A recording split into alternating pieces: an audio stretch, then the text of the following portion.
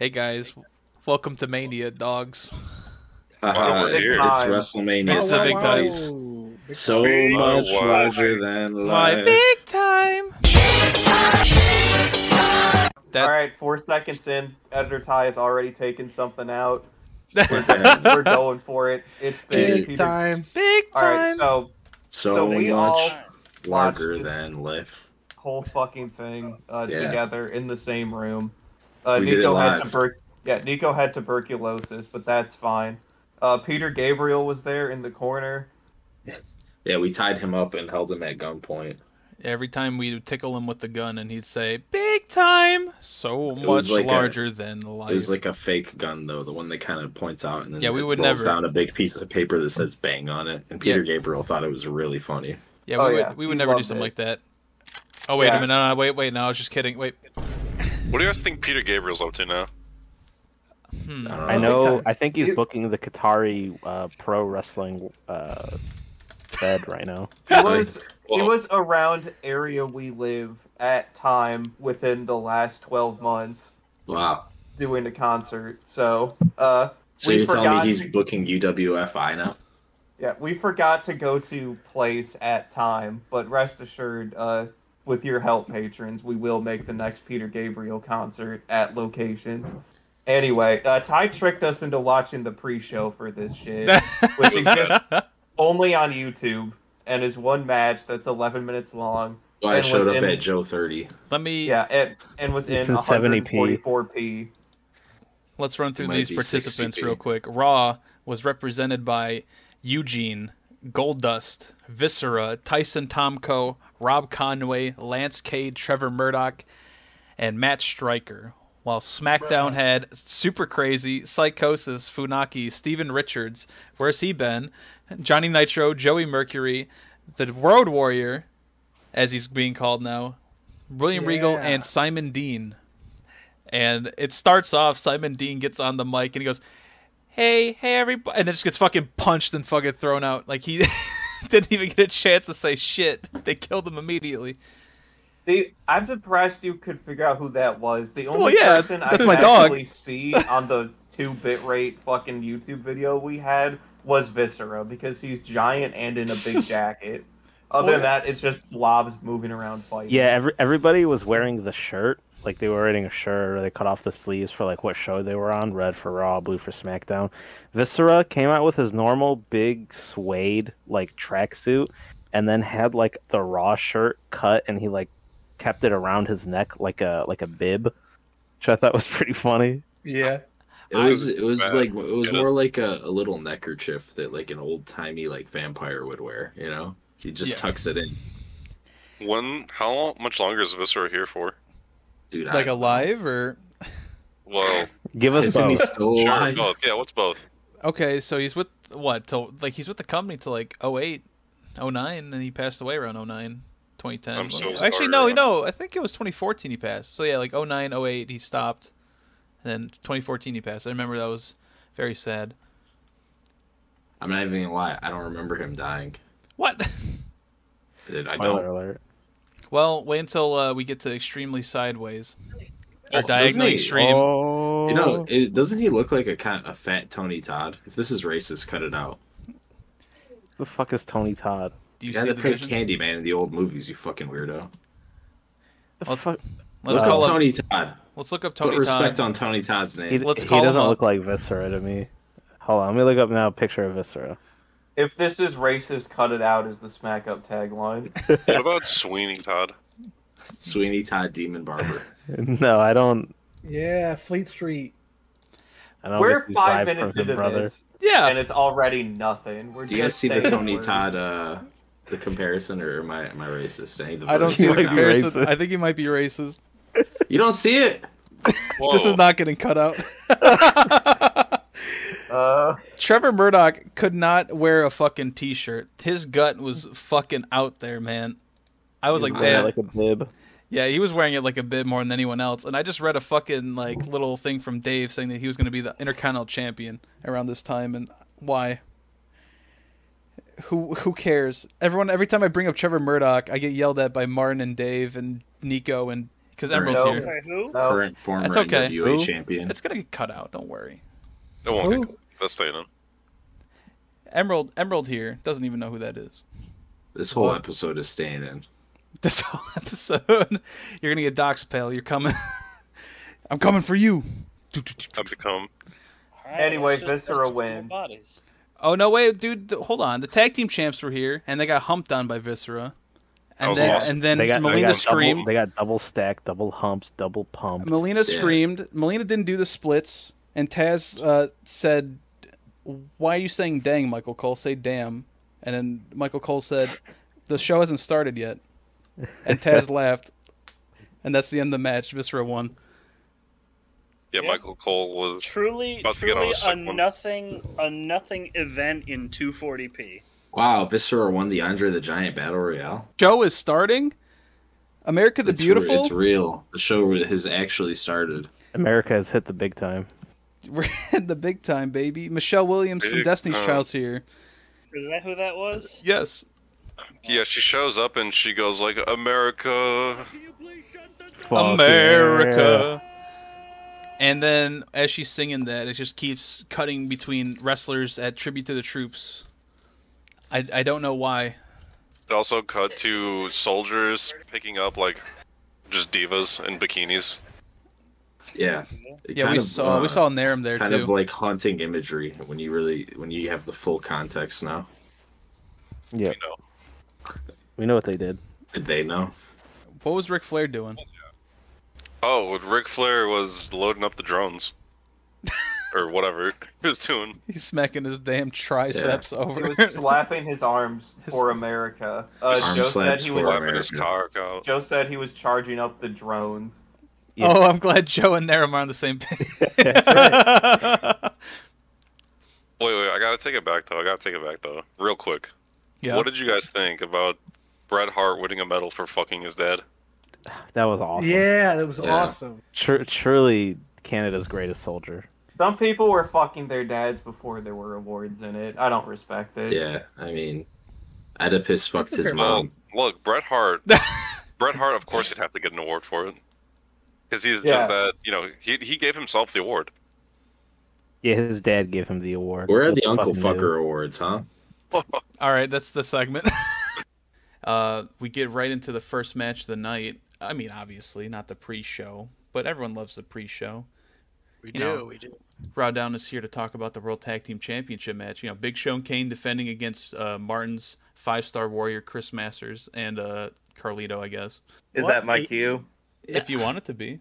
Yeah, I mean, I was gonna go. It'll be but cut out. You could take the floor. I know Carlito's your man.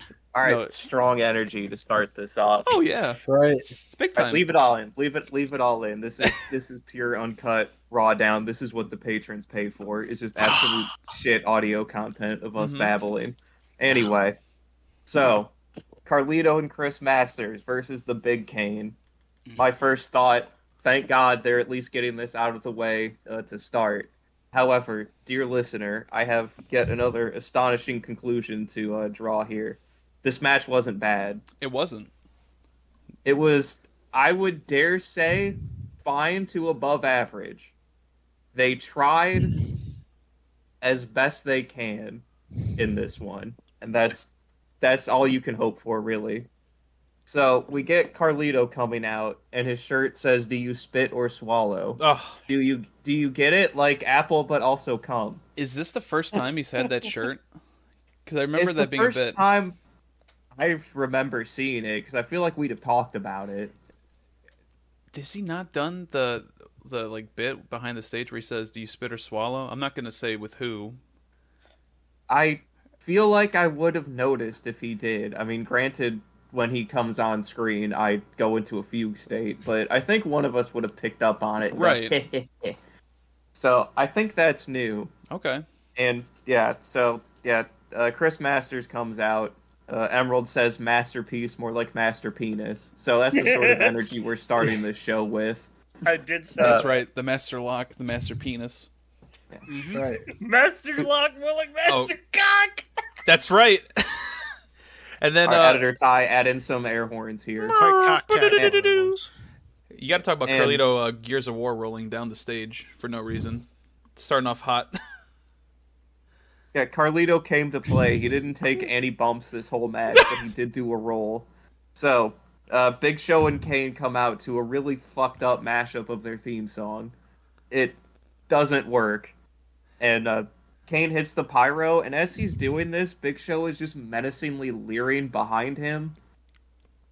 And he looks like Kane's stand. Somebody made that joke. Yeah. I forget Yep. who, but it wasn't me. It's very But all good. of my JoJo enjoyers, shout out to you guys. Anime is bad, but wrestling is even worse. Very So true. we start off, and Kane and Chris Masters start exchanging holds and just some knockdowns, and I immediately go into, well, this is the match I thought it was. And then Kane hits a leapfrog and then a drop kick, and we all get excited because this large man has finally actually done something. And then for a while, we have a weird setup where the faces get all the heat on the heels because Chris Master can't work and Carlito refuses to. So, a lot of keeping them down for a few minutes. Carlito does a bit where he tries to arm wrench the Big Show, but Big Show too big and picks him up and crosses him on the rope. And then he throws Carlito and Chris Masters both over the rope, and Kane goes from the top rope to the floor with the Kane line. So Kane really doing his best here to do the, few cool things he can still do at this point. Big Show lifts Carlito up by the hair from the floor to the apron, chucks him into the ring, more fighting back and forth. Kane misses a Kane line, the Master Lock is put in on him, but Big Show saves him with a super kick. Yes, folks, Big Show hit a super kick. That was so crazy. cool. It was crazy. I don't think it got Chris Masters in the head, but it got way higher up than big old Big Show should have. There's some more us for Editor Ty. Shout out. Oh yeah. 100%. We'll see if that stays in the episode. Chris Masters now saves Carlito from a choke slam. More back and forth. Kane does the sit-up, sets up for a double choke slam, but they block it. More fighting back and forth that I didn't find relevant enough to keep a play-by-play of. And then Kane hits a choke slam on Carlito and wins. And the big Kane is happy and celebrating. And Carlito and Chris Masters are having a lot of discord and anger inside the ring at the end of this match. They are really just talking and going through it like they did for the 4 months leading up to this, where every week they were like, bro, it's fine, bro, I swear. I don't care that I cheated to, make you lose. It's great. And we end on a shot of a sign that has Dumb and Dumber written on it, and there's a picture of Carlito and Chris Masters. Really got them. Very true. Listen, hot take, I like that Kane and Big Show won. I don't know if that's a hot take or not, but whatever they cooked up last week where they actually started showing personality and doing Looney Tunes ass shit that probably everyone thinks is bad, they actually seemed like a team and care about each other rather than just, hey, we're just singles wrestlers with tag belts that we're never going to showcase because we don't fucking give a shit about tag teams. And then, of course, Vince has got to be like, hey, Carlito and Chris Masters are the only tag team other than that. And they hate each other. And let's throw them together even though they just broke up the week before. And I'm pretty sure Martin is ecstatic to, hopefully that they're dead in hell and they stop teaming up. I hope so. I hope they both get banned from the show forever. Yeah. Maybe We all Rory do. and Mick, or whoever the fuck you were talking about 7 months ago, Fucking are Highlanders, gonna come dude. be on Raw. Oh yeah, the Highlanders. Dude, I don't know who's a tag team anymore. Even on Heat, currently Heat, do they have, Cade and Murdoch? I think they were tag team champs the year prior. I think Big Show and Kane won the belts from them. There's the Spirit Squad. Yeah, they're new. Yeah, maybe Spirit Squad will get the belt soon. Maybe Who knows? somebody needs to get the belt soon. I think Carlito and Chris Masters will probably just win at the Raw after Mania for some stupid reason. I fucking hope not, dude. But yeah, I thought this was a fantastic match. Big Show and Kane gave it their all. Carlito, exists. No, they definitely defied all expectations I had with this match. I mean, I'm sure listeners have heard us dog them in the past, but Big Show and Kane actually both came out with the belts this time. It was crazy. Mm-hmm. But yeah, they both they all did real moves and had good ring chemistry and just kind of worked. and defeated the most hated duo on the show. So it was just a good match. It was good. What can we say? A good match on a freaking WWE show? Are you kidding me? Yeah, Carlito and Chris Masters were gonna lose regardless, because those are big men with big menace. That's right. I think they have big menace. Big man, big menace for sure. Do you think if Emerald was in the booking room at the time and he yelled "Big Menace," Vince would have been like, that's what we need to call him? Oh, you know damn well there would have been like a new just big giant guy named Big Menace who would have just like oh, he's the been third. some sort of he would have been some sort of like jobber, or he would have been like their like he'd have been their guy, like, the helper, kingpin. Yeah, like he's their guy. Yeah, it's Omos. Host Ty thinking I can spend a minute in the same room with Vince McMahon. That's a challenge. Even more of a challenge is Shawn Michaels on the promo with Coach, and Coach goes, "Hey, how do you feel about your match with Vince?" And Shawn, with his cross-eyed, everything crossed on him, he said, "Hey, I love God, and God will get me through this. God, please help me." And God, thank God. And Coach goes, "Okay, sweet. Next segment, guys." That's that. Then they just cut to the next match. But like, what the fuck's up with Shawn and All About God all of a sudden? That just came out of nowhere. It felt like. Yeah, I mean, it's kind of always been there, but they're really pushing it. They now, pushed like every sentence. like He said it's hard. God. Yeah, no, it's like because like I think even when he came back, I mean, it was like he'd bring up this stuff, but now they're pushing it really hard, almost like they got a plan or something with this. Yeah, Definitely kind of out there. See, so now I'm ready for in like a month there to be in, or for the conjecture here, but that it's going. This is going to spiral into Shawn is like the god warrior, and then Vince is going to be some sort of Satan foil, and he's going to be red in every piece of promotion going forward. And I'm ready for it, I guess. There you go. We're at Money in the Bank. It's money Nico's in the here. bank, much and- larger than And life. Sheldon Benjamin ran off the ladder. Yeah, My dude. balls. Ric Flair is wrestling. This will be his second ladder match in 2006 thus far, which is crazy. Second ladder match of his career. Good lord. Speaking Might be the Concussion last for this one. one? I don't know. Speaking of which, I Did read his daughter know? I read Mr. Dave's newsletter, and he said, "Why don't they just put the belt on Ric Flair at this point? He's the most over person in the company, and he should have won the TLC match." Yes. Damn. Yeah, give that 57-year-old his due. Oh shit! Crazy One thing I just last found. rub. He also said Somebody that get that man 3 pints of Guinness. Ashley Flair should be a star one day, but they'll have to change her name to Garrison or something. What? Oh, I see. All Yes. right. Yeah, The whatever. infinite wisdom. We love Money in the Bank. Yeah, so we got Yeah. Bobby Lashley. We got Oh yeah. We got Yep. Matt Hardy. Oh yeah. Oh, yeah. Oh yeah. Kids today will never know that Matt Waddles Hardy out can slap a like a tornado. baby. Bro, where was his tag team partner, his best buddy? Where Oh, was he? Tatanka? We don't. Yeah. We don't know. You know. No, where was Tatanka? Finley's That's out. reserve. Finley's here. He's coming out. He's got his shillelagh. He's ready to fucking go crazy. I Yep. have never seen a Money in the Bank entrant get such a mild reaction. As Yeah, no one Finley cared. got. You know, the Why- last 2 months of booking for SmackDown have done like absolutely nothing for Finley. Every match ends in either disqualification because he refuses to stop fighting, or a count out because he refuses to stop fighting outside the ring.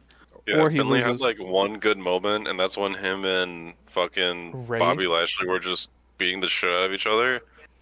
And then like Bobby Lashley like flipped a car over him. It was awesome. Remember when JBL made him apparently come out and then like kidnap somebody for Bobby Lashley? Was it Crystal. Was it? He kidnapped it was Crystal. Yeah. Yeah, And- it should have been me. And then he like fought Bobby Lashley for like 5 seconds and then ran away. And then JBL had the match, and then he came out again at the end and fought. And he hit him with a dildo. Oh, and Finley killed the little person division. Oh, I mean the junior division. My bad.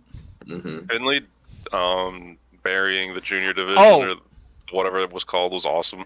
It's just fucking nuts. We'll get into what I was going to talk about with Bret Hart in the Hall of Fame coming up in a couple segments. But we also got Raw people, guys. It's not just SmackDown. We got Shelton Benjamin, and we got Richard Flair. Where is Mama Benjamin? She unfortunately passed, guys. What? Guys. That's actually a lie. I looked her up. She's alive. What are you talking about? What? No, the character Mama Benjamin's dead, dude. No, the woman who was Mama Benjamin is alive and well. And she looks back on the segment with extreme fondness, and we should put respect on her name because she did a great job with absolute garbage. Shout out to Thea Fidel. Yeah. Beautiful woman. Put respect on her name. Mama Benjamin. R.I.P. Mama Benjamin. Mama Benjamin. And RVD. One of a kind. And Battle Creek, Michigan is here, guys. I don't know what the fuck Meltzer is talking about. Rob Van Dam is the most over person in the goddamn company, other than like maybe Batista. Yeah, everyone loves that man. My favorite part is when RVD jumps off of the fucking corner and just drop kicks somebody in the chair. You know, I mean, well, you tell me. You tell me why it's bad. That's like the Dave Meltzer thing. Dave Meltzer's straight edge. Dave Meltzer would be like, he smokes weed. True. You can represent the company, dude. I don't remember this match being this good, but when I watched it with everybody, I was having a very good time with it. There were a couple moments where we really popped. Maybe I was jaded by like watching so many Money in the Bank matches at once. By so many, I mean one previously because there's only been one before. It was good. I liked it a lot. Finley and Ric Flair looked out of place. Although Richard just kept fucking getting suplexed off the ladder and screaming his ass off. Yeah, he was protecting his back off of those falling off the ladder spots. He was protecting his back by falling on his hip. And he looked like he was really in pain for a lot of the match, which I believed. That he had to leave. And when Matt Hardy hit a top rope leg drop, he got up on the ladder, hit the and then did a little baby leg drop. It looked like his fucking like a Mortal Kombat like X move, and his fucking spine came up. And he just shit. That's why his hip fused to his spine. That's why he walks around like a baby with a loaded diaper. Yeah, that's why he walks around like the dad, like the grandpa from fucking King of the Hill. The fuck's his name? Cotton Hill. Yeah. He walks around like Cotton Hill and has CTE. Go figure. He climbs up the ladder again while doing that, and then does a side effect, the fucking Finley, and just kills him. And Matt's just dying on the floor, like he's just a pool of sweat in the mat. Like, stop doing this to your body, dude. It's everywhere. What do the Raw boys think, dude? They're all Finley is Green Cane. That's all I have to say. Irish Cane. We haven't even heard from our Raw Down correspondent, Martin. Yeah, well, do you want me to just actually run through this? Yeah, match? run through the match. I'm the only person here that has notes, by the way. Yeah. I'm just remembering. It was a good match, man. No, it was good. We got Martin Notes last name over here because all he ever does when we have these joint podcasts is talk about how he has notes. Notes Jones over here. Listen, any of you motherfuckers had notes, I wouldn't talk about it. It's true. I don't need notes, buddy. I was stenographing all the horrific things you people said. I sent them to the FBI. Don't worry. Hey. Anyway. There's a Google Drive link with our name on it. Oh, yeah. Anyway, everybody gets in the ring, and Matt immediately brings a ladder in, and then Rob Van Dam just kicks the shit out of him with the ladder, and then hits a crossbody out of the ring onto the ladder because he's insane. Shelton Benjamin steals this ladder and beats up Finley with it. And then everybody's just on the outside waiting for something to happen, and Shelton Benjamin props the ladder up onto the ring ropes, does the thing where he runs up the ladder, and flips onto everybody except for Finley, who's laying somewhere else at this point for some reason. Finley and Ric Flair now start fighting for the last biscuit at Bob Evans. Ric Flair wins that, but then Matt Hardy does the superplex off of the ladder onto Ric Flair. The corrupt SmackDown ref throws up the X because he does not want any Raw person to win this match, and Ric Flair leaves. Rob Van Dam then hits a Rolling Thunder onto a ladder after Shelton Benjamin gets off the ladder. So disgusting. Yeah, more fighting. Probably the coolest thing that happens in this whole match. Shelton Benjamin hits a sunset flip over a ladder and attempts to pull Bobby Lashley down with him, but Bobby Lashley holds on. And then Lashley, Hardy, and Finlay hit Shelton Benjamin with the shield bomb. Matt Hardy squishes Finlay between the turnbuckle and the ladder, and then Finlay just throws it right at his head and knocks the shit out of him. Ric Flair comes stumbling back. Finlay has no reaction to that at all. He's probably remembering his son is David Finlay and how disappointed he is. They fight on the ramp. Rick wins, climbs a ladder. Matt Hardy and Shelton Benjamin start fighting him. He chops them away. And then he climbs up to reach the briefcase, but he is shillelied off of the ladder, and he is now dead. And the briefcase is swinging, so Finlay just has to wait at the top of a ladder for like 3 minutes until he can actually get a hold of it. And then there's another ladder castle right next to the ladder Finlay has on. There's Ric Flair and Shelton on it. And then Lashley just pushes that ladder onto a ladder that has Flair and Shelton on. Then all those ladders topple. Somehow nobody dies. Emerald points out that Bobby Lashley is terrified of climbing ladders, and he's correct. I don't... They do that with a lot of like bigger guys, Yeah. like bigger, bulkier guys. They do that bit. I don't get it. I don't think it's like a a bit. thing. No, these ladders are rickety as hell. And they're Dude, just Yeah, they were that. suspect. Ty, when's the last time you climbed a ladder as a big boy?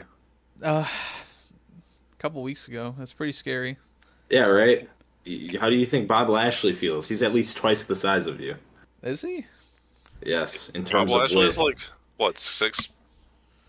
I don't think Lashley- he's that big. No, he's like 6'1", 6'2". He's not. But much like taller in than terms of Lesnar. girth, Oh, yeah. like Yeah, the you Bobby he's got the Lashley pushing is ladders. 6'3", 270 pounds. Yeah, No, cowards don't know how to climb ladders. All right, yeah, we're you gonna just have gotta run up the ladder. you don't have to do this podcast special where Emerald climbs a ladder. Yeah, Emerald is 7'2", 400 pounds. By the Yep. way, He can Yes, run up I ladders am sideways. a talking horse.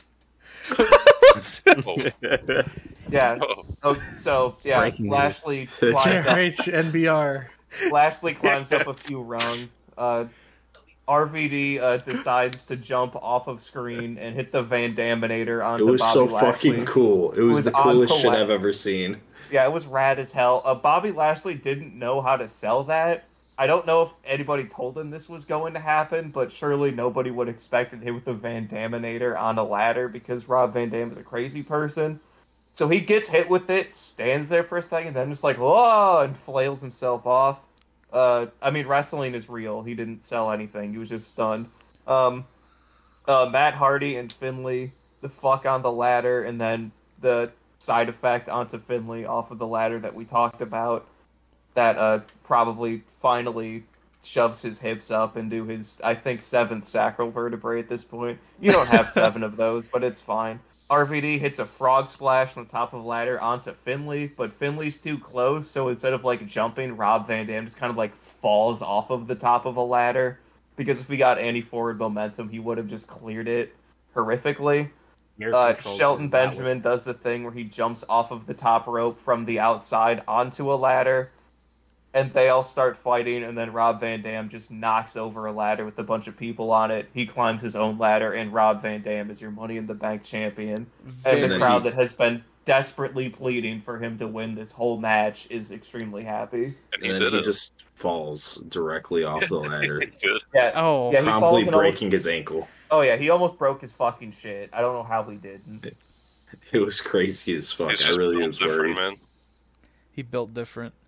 But And yeah, he's he- also just so high he can't feel it. Very deserved. And guess what? Raw up, Raw down, smack, get out of here. Raw won both mixed matches. Okay, It's well, true. Guess what? Oh Get shit! ready Wait, for hold shit up. to go sideways in about 2 hold on, months, guys. buddy. I'm getting pulled away. Hey guys, smack up Ty there he here. goes. Fuck Yeah. Raw down. Fuck Raw. Oh my god. Hell yeah. that's what I'm talking Tell about. him. Wow. Tell That's him. what I'm talking about. Kill him. Kill Fuck him. around town. No, hey, wait. Wow, Oh, shit. dude. Hey guys, editor Ty here. What's up, editor Ty? I need to know. Enterprise beyond pissed I at need- what is happening. It's like, I don't know, October of 2027 when editor Ty's listening to this. He's going back over this, and he's like, "These bitches." Hey man, listen to this. I need Emerald's thoughts on this match because it's his first ladder match ever. Well, besides Rob Van Dam and Ric Flair, I don't know who anybody else is. After seeing Ric Flair get absolutely destroyed for being an old man still wrestling, I felt kind of bad. And then I stopped feeling bad when he decided to come back. It's like, okay, he's just crazy. He does not get paid enough, but he also still gets paid a lot. Way too much, let's be honest. Wooings! I don't remember much. I just kept thinking how fast... These should go fast because, it's not that hard. But nobody knows how to climb a ladder. Nobody just jumps for the case and forces it to break. Because these guys have to be heavy to do this shit. And, like... I don't know. It was okay. Not super memorable. However, I did like that when Rob Van Dam got the case, he immediately fumbled, fell off the ladder, and just sort of rolled around for a bit. So I will say that. Fair enough. Hey, okay. Yeah, we'll move on. All right. Yeah, so since the Money in the Bank is now through, we will talk about Josh Matthews being backstage. And I have not seen this guy show up since we started.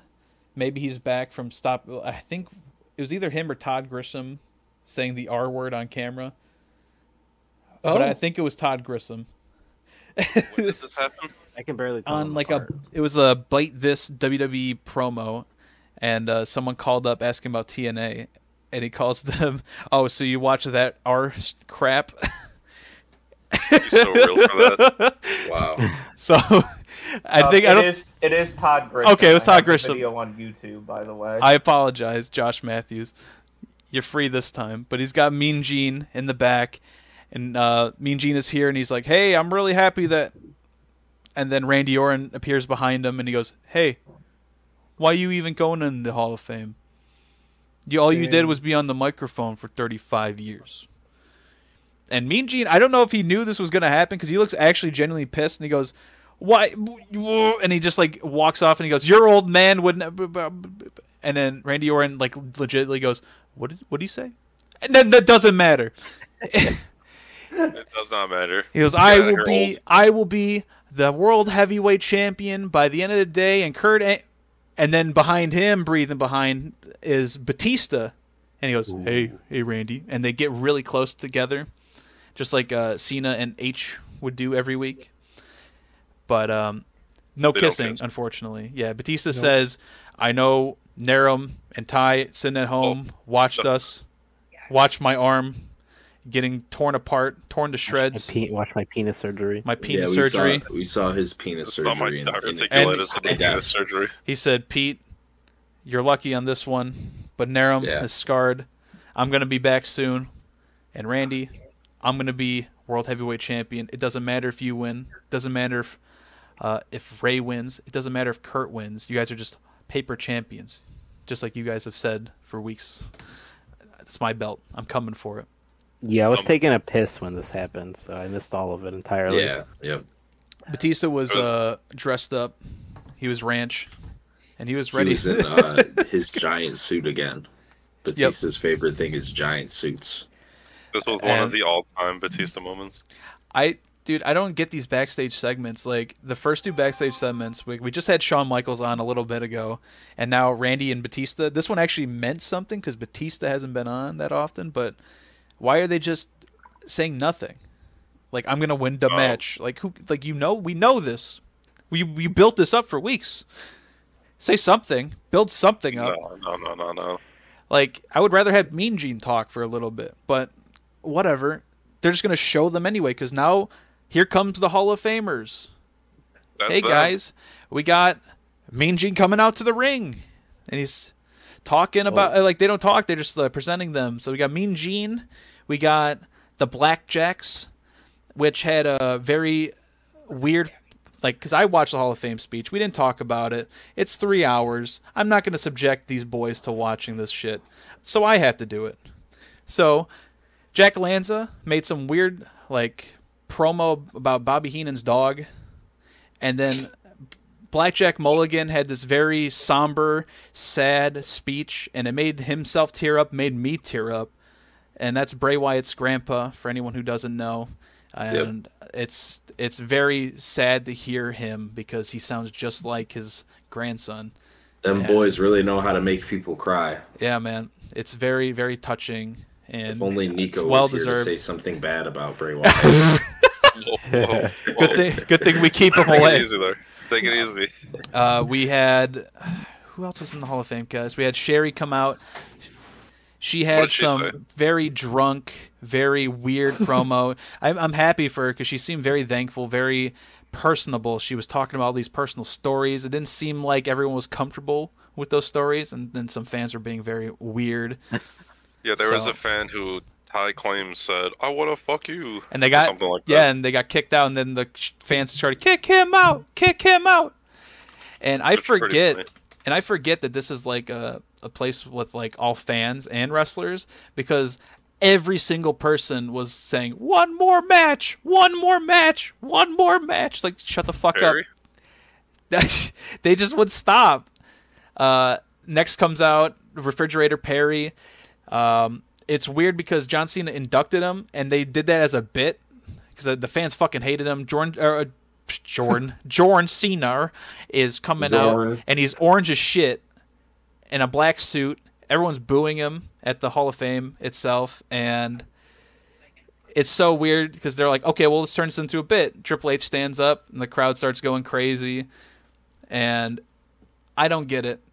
The context, no, the context is important. We are in the peak of Oh yeah, older dudes hating Cena. Like anybody over the age of 20 fucking wanted John Cena to die, on the level that everybody over the age of like 18 wanted Roman Reigns to die after he beat Daniel Bryan in the Royal Rumble. But yes, that makes sense in context of like today. But like as we're watching it on Raw, it doesn't really translate that well because John Cena doesn't get as bad as he did at the Hall of Fame. Maybe it's just Chicago. Yeah, definitely Chicago shitters being a thing, but it's just going to get continuously worse. Chicago notoriously actually makes wrestling worse in general, as we'll find out in the future. Very true. What do you mean by that? I mean, CM Punk is a big shitty baby. We'll get that in the main event. But for But now, Not even the like, most make that, notable like- thing from Chicago. Chicago's favorite son is a pizza that isn't a pizza. Yeah, Well- it's like a pie. The pie. Can you explain this? I refuse. I don't go to Chicago. If you know, you know. Martin, would you say that John Cena is getting detrimentally booed on Raw? Not every week, no. That's what's so crazy to like have this like Hall of Fame speech, and he's inducting somebody, and the crowd's just booing him. Like, come on, man. Yeah, it is Chicago. Chicago, Philly, whatever. You're fucking.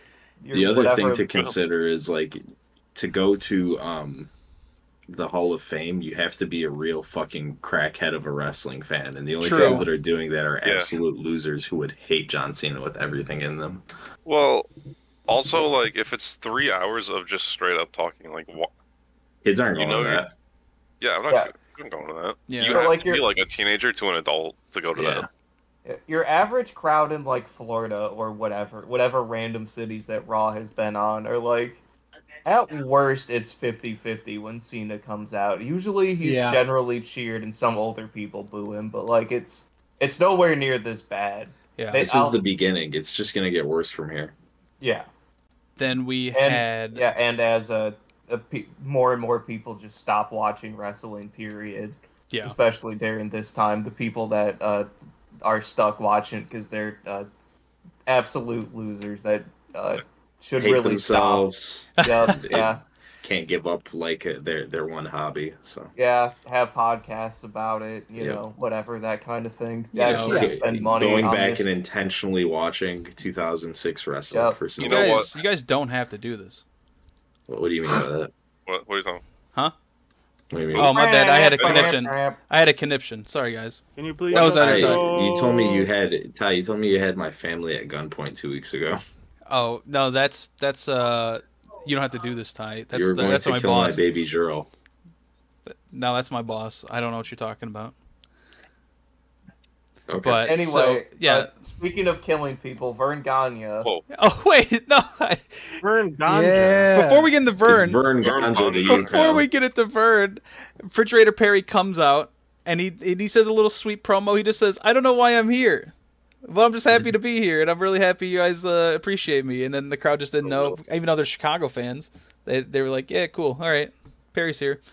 Yeah. Then we got the crossover between your average wrestling fan at this point and like a sports fan is kind of, I would imagine, kind of low. And then we got Laverne Gagne coming out, and Greg Gagne was there, and Greg Gagne was pretty cool. Like, he was talking about the history and stuff, and how, you know, Vern trained a bunch of wrestlers and like that you would know today, and everyone kept gassing up fucking Hulk Hogan the whole time. I don't get it. Ganja train Hulk Hogan. Well, I don't know if he trained him, but he was in his promotion when before he got big. So it was like a, you know, passing of the torch kind of thing. So like maybe. Maybe. Maybe he did. I think he did.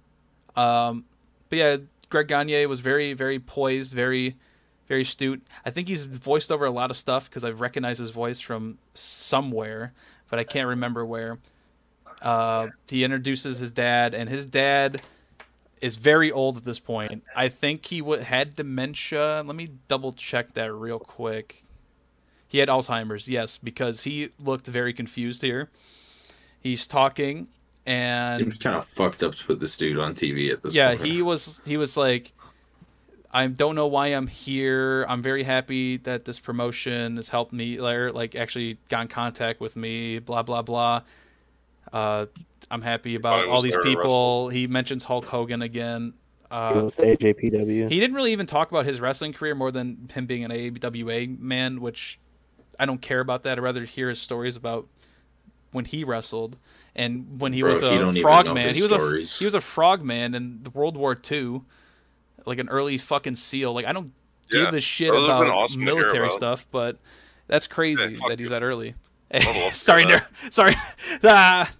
I want to hear about this man blowing up mines in the ocean. Yeah, he had nothing to really say, and then he comes back and he goes to his son and goes, "What? Oh, what promotion am I in?"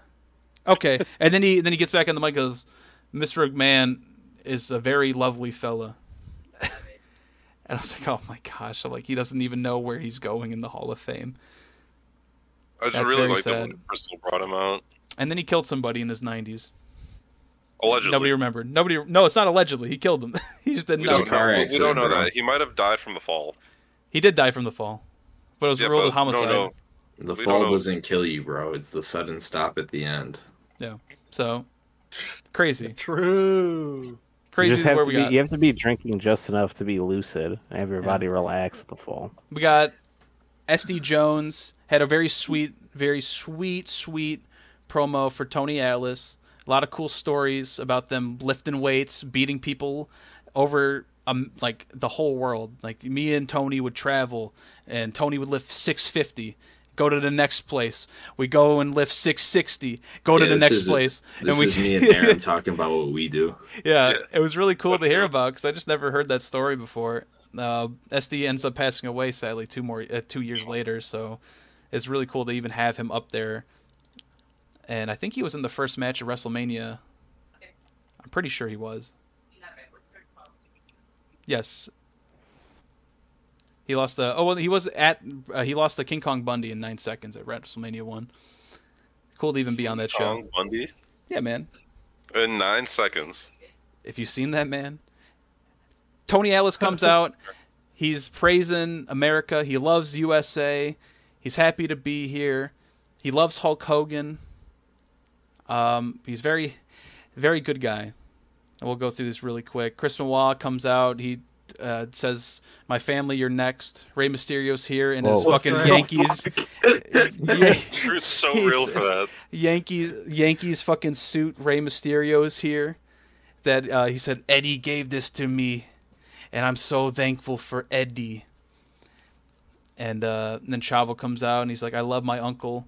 He's a little guy that always did the good thing, saw good things in all the bad things, and he would spray paint off expiration dates because he was told to do that at the store he worked at. And he realized later on that, hey, wait a minute, I eat this food too." And that was one of Chavo's stories. And then Vicky comes out, and Vicky is Vicky. She'll never do anything bad in her life. Nope. Never, ever. I know her husband just passed like a little bit ago, but she'll never do anything bad to any of those daughters. So We'll move on from that. Rest in peace, you Eddie. sit on that one, buddy. I'm not talking about it. Stone Cold Steve Austin is here, and he keeps fucking riling up Hulk Hogan. And then he says, "Sherry, I want to fuck you." I'm not joking. I'm not joking. He goes, "Sherry, I heard you talk about the blondes." "What?" "I heard you talk about the blondes." "What?" "I want you, Sherry. You think you can handle me?" He really says that? He says something like that. He's like, "Sherry, come meet me backstage." She's married at this point, too. He's a freak. And then he's like, "All right, here's Bret Hart." Marriage doesn't matter to him. Bret Hart tells his stories about how he's thankful to be here, but then he just kind of doesn't care about him, and he goes off about his dad. He won't stop talking about his dad. He talks about his brother. He talks about his family. He's like, "My dad owned I got into wrestling because I went to a Emsler wrestling promotion." And he just starts the little people. Bret Hart cut a promo on how his dad is Dusty Rhodes. And he's like, "You don't fuck around with little people." But he's not saying little people. And he's like, they'll fucking spin you around and throw you around. And that's pretty much... It was a 40-minute speech by Bret Hart. And then he didn't show up to Mania 22. So now we're back in Mania 22. Everyone I just named and mentioned is here celebrating, except for Bret Hart. Why was he not here? Brett was building a jade statue to Chinese warlords in this basement in the dungeon. Yeah. So true. He was busy playing Jade Empire on his Xbox right now. I don't understand what the whole bit of that, like, why even show up to fucking the Hall of Fame if you're not going to show up the next day? Like, did you have something better to do? That's just a snub Vince McMahon. Yep. He was busy playing Jade Empire on the Xbox. Maybe Vince was like, "Hey, if you're gonna show up to the Hall of Fame but not Mania, like, I'll be pissed off." And he's like, "Okay," because he wanted to have Bret Hart in his fucking stupid little gimmick match the next day. But Bret Hart still got paid in full, brother. You know he did. He got that check. He didn't mention Bill Goldberg being stinky either. It's stupid. In a rare moment. Yeah, Goldberg must have been within a 3-state area. That's why he wasn't talking shit. Oh, of course. He knows Goldberg would fucking rip his asshole apart. Goldberg got his ass beat by Jericho, man. Goldberg got his ass beat. But yeah, but Jericho's a better wrestler than Bret Hart. What are you talking about? I'm gonna fucking kill myself. Tyler, U.S. title match. It. What? That Chris Benoit's here? Yeah, Chris Benoit comes out in the with the mustard and ketchup fucking pants. For real. Yeah, for real on his pants. Yeah. We had such a hard time deciphering what that said. Well, because we thought it meant, like, it said A-real or something at first. Somebody said B-real at one point. For a Mania, there hasn't been that many cool entrances other than Carlito fucking flopping on the floor, which I guess that counts. But nobody really had some shine to their entrance until JBL shows up and the whole floor gets raised up as his limo comes in. And it was a really cool segment. Yeah, really cool as JBL comes out. And, you know, Chris Benoit just... Nothing. No pizzazz. That's his whole character, I guess. Well... Yeep. The match JBL comes out of his limo with his... Hold on. I gotta mention something here. I mention it every time. God bless Julio. You're goddamn right, brother. That's all right. Expand on that. They We got- put the WrestleMania fucking oil on or something. Yeah, she Yeah. was I don't shining. know It looked like she was running the ropes in that limo. Probably. Man, I don't know. Chris Benoit is the U.S. champion. JBL's here. He wants his belt because Chris Benoit broke his hand like a couple weeks ago. But he's now healed, and he's like, Benoit, I'm going to beat your ass. And he gets put in a crossface like immediately. He doesn't tap. He gets out. JBL tries to taunt him. He goes to do some like Eddie Guerrero shit. Benoit gets pissed. Goes for his three amigos, and that gets blocked. Actually hits it right after, and the fans go crazy because I don't know why fucking the fans are so into Chris Benoit at this time. It's just Eddie. They didn't Fern, know. He's a little guy and good wrestler. There was really nothing stand out about this match. I'm not really No. quite sure. Chris Benoit goes for a crippler crossface. JBL gets out of it, rolls over, hits the ropes, gets the title, and we have a new United States champion, JBL. Yeah, Jillian cheats at some point. She does hit Benoit. Does she? She I think does. She hit him with the clipboard. Yeah, she hits Oh. him with the clipboard. God, how did I forget that? Well, She I can tell you packaged. why we forgot it because we're all sitting in the same room yelling about like Jersey Mike's or something. Yeah. Yeah. Can I have the Raw Actually- Down correspondent Judge here? Can I have him? He typed out a bunch of stuff we said. Stenographer. Stenographer. That's it. Editor Ty, how are you on the fucking cut button here? He can't hear you. Okay. All right. So Editor Ty is not up there. I'll start with the stuff that's He's going to make it into the episode. Yeah, I can confirm they were knee deep in the Jersey Mike zone. Also, personal note: this is like probably, I don't know, maybe the vibe was off. It's like one of the worst Chris Benoit matches I've ever seen, which means it's still like okay, because That's fine. Benoit's worst matches are better than a lot of people's best. But yeah, like this, I also couldn't really get into this.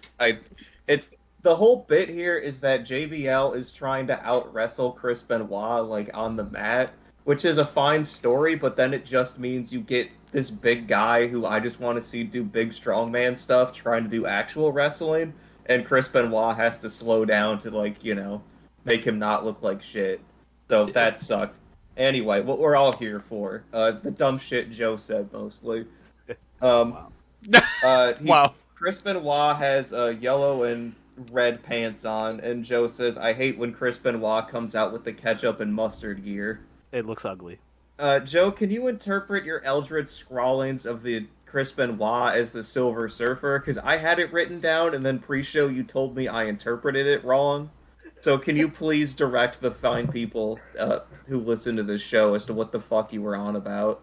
So, referencing earlier at the top of this segment, basically, the side of Chris Benoit's ugly mustard and fake cheese and ketchup gear, it says we couldn't really decipher what was happening because the match was recorded in 12p, and we couldn't tell. There were words on it. We couldn't tell what it was, like Ariel, it was Beast, something, I don't know. It was the number 4 and then real down like the side, the right pant of his like tights.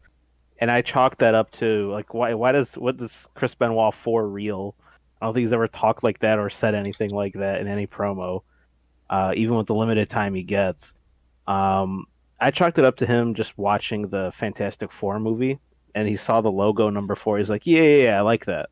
I'm a real Silver Surfer head, because He Silver is the Surfer. Yeah, he's all chrome and shiny, just like Chris Benoit's MRI. Yeah, just like his MRI. Yeah. Yeah, Cool. so that's why. That's what that is. The match was so slow, and I mean, stenographer got it in 1. Yep. Chris didn't need to do this. Yeah, it was fine. It was I didn't so care. As a Smack Up correspondent, I didn't give a shit about this match. It's just, I've said it before. If you've seen a Chris Benoit match, you've kind of seen like all of them, and one against JBL is not particularly impressive because he's not, as JBL says, he's a wrestling god. He's really a wrestling shitter though. In actuality, He's also claims he's like 460 pounds, which I don't believe. That's like it's not possible. This man, the number goes up. This man is built different for America. Yeah. All right. Important thing there in this match: butter chicken was delivered at this point, and it was too strong for the bag that it was enclosed in. It fell and almost just splashed all over Ty's floor. It was terrifying. The rice hit me. The rice hit my kneecap for a while. I was scared for my life. It was very sharp rice. When are we gonna get the butter chicken review? Are we gonna do that now, or we can do? Yeah, we can do a butter chicken beatdown review. Yeah, you know what? Let's get the butter chicken beatdown review right now. I went home and took a crazy shit. I'm looking at I pulled up like a review of what happened during this match because I don't remember. This is guy's comments on this match. The main like point that he has is Jillian has a nice rack in the background. I see for her. Can you DM him on the forum he's posting if he had butter chicken that week, 12 years ago or whatever? 50 years ago. Does this match make people want butter chicken? I guess I can talk about my nightmare of a night. So everyone leaves. I get in the house. My feet are freezing. It's winter. That's fine. I put on some socks. My hands are cold. I go, damn, that sucks. I lay down. I watch some White Lotus with my wife. Yeah, these I go to the bathroom. I go to the bathroom to take a fat shit because this butter chicken is beating me up. My hands are still frozen. My feet still frozen. I go, damn, why is my head hot? I go to take my thermometer. I put it to my head. 100 degrees. I go, oh my God, I was fine before. Why am I fevering up? And I take some Tylenol. I have to shit again. I go to the bathroom. I blow the bathroom up. What? My feet are still frozen. What? I go to the thermometer again. I'm 98 degrees Fahrenheit. I go, what? And I go take another shit. What? Another shit. My hands are still cold. What? I go back. Thermometer says I'm 100 degrees again, 101. I go, am I okay? Why am I fluctuating so much? What did this butter chicken do to me? What? Gave you the beatdown. And then I call Pete and I say, Pete, and he goes, what? And I go, Pete. He goes, what? And I say, hey, butter chicken. And he goes, yeah. It's killing me. Yeah. What? And we both died. My wife had a couple of butter chicken. She was at 99 degrees Fahrenheit and then just went away. I don't know what the fuck happened because it fluctuated in like an hour span. Not gonna lie, that was the best butter chicken I've ever had, though. It was so good, and I will have it again, and I will give them a good review because that was a fun experience. White people organs cannot handle the butter chicken. Bro, I regularly eat buttered chicken. This is a common occurrence, but I don't know why this place specifically has the craziest buttered chicken you'll ever have. But it was delicious, right? It was so good. So it was like the deal with the devil butter chicken. Yeah. You have to sacrifice the rest of the night in order to experience some really good butter chicken. Oh, so you're saying that was butter chicken brought to you by Harmburger? Harmburger. Tell us about Harmburger. That's our sponsor today. Yep, Dave, let him cook. The sponsor of today is Harmburger, where you will have the best burger of your life. However, in finishing that hamburger, you will experience immense pain. So true. That was my insides exploding. I can't believe Jersey Mike popped my cherry. It was crazy. Now, Jersey Mike way all crazy inside Joe's colon. Speaking of colon matches, here's the hardcore match. Well, I won't be able to narrate everything that happened. I'm sure Martin has that, but I'll definitely pop off for my boy Mick Foley. Pop off for him. I want to hear your thoughts on it. Mick Foley bullied by Edge constantly. Mick Foley's like, I'm a badass. Then he got a good guy, has the puppet. Then it's like, fuck you, Edge. You have released the beast. I'm going to kick your fucking ass. And he goes goddamn ham on him. Sure, Edge ends up winning in the end, but nobody gives a shit. Mick Foley brought a good fucking show. We got tacks. We got barbed wire. The man had a barbed wire belt under his fucking vest, so when Edge went to hit him, it fucking backlashed him. Then he gets out the barbed wire bat. pulls out the fucking tacks, gets out the sock man whose name fucking escapes me. Mr. Sacco. Mr. Sacco. Wraps Mr. Sacco in barbed wire and fucking attacks Edge. I believe Lita tried to interfere like she does constantly, but she got scared shitless by Mick Foley. There was so much blood. Oh, and yeah. I was there for it. Like, I'm sorry, good listeners, but I'm a freak. Like, I would be at the Coliseum watching these gladiators kill each other and get eaten by lions. We here on Raw don't love murder. All right, so like this match, it was a good match. Like, they were going at it, good moves, good show. Crowd was fucking loving it. At the end, they were chanting Mick Foley's name. They just wanted more of him. That is all Mick Foley does. Is he brings a good show. Does not care if he wins. He is just there to give the people what they want, which is fighting, blood, and just energy. And I was there for it. I was at the edge of my seat. All these guys were there. They can attest to this. I was at the edge of my seat. I was loving it. Savoring it. Mwah. 10 out of 10. Fuck Lita, though. She has to stop being there. That's what we love to see. It's good to see Emerald getting into it, because when we started Raw, Emerald has very limited knowledge on wrestling, or limited care, even a better term. And then the blood came, and he go crazy. And that's what it's all about, man. Sometimes if you don't like catch-style wrestling, you just want to see a couple men beat the living shit out of each other, and here's what we got. 2 Hall of Famers and a Hall of Fame manager and wrestler going crazy. Awesome match.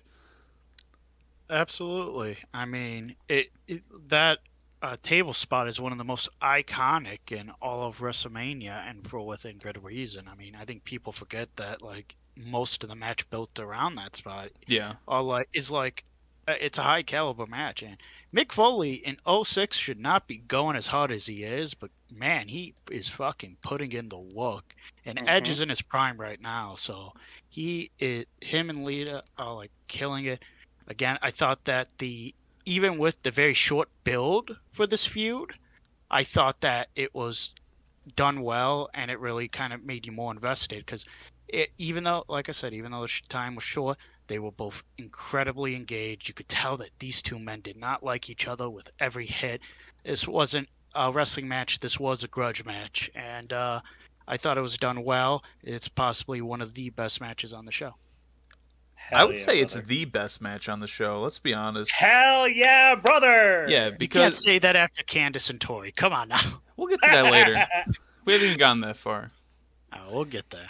But I think I totally forgot about the fucking table. They whip out this table and they douse way too much lighter fluid on this. Like, Mick Foley spreads up enough on it, and then he goes back to fighting Edge. Lita comes out and is like all sneaky about it and puts more on the same spot. Like, okay, that's too much. You're not even spreading it out. Then they light the table on fire, lit as shit.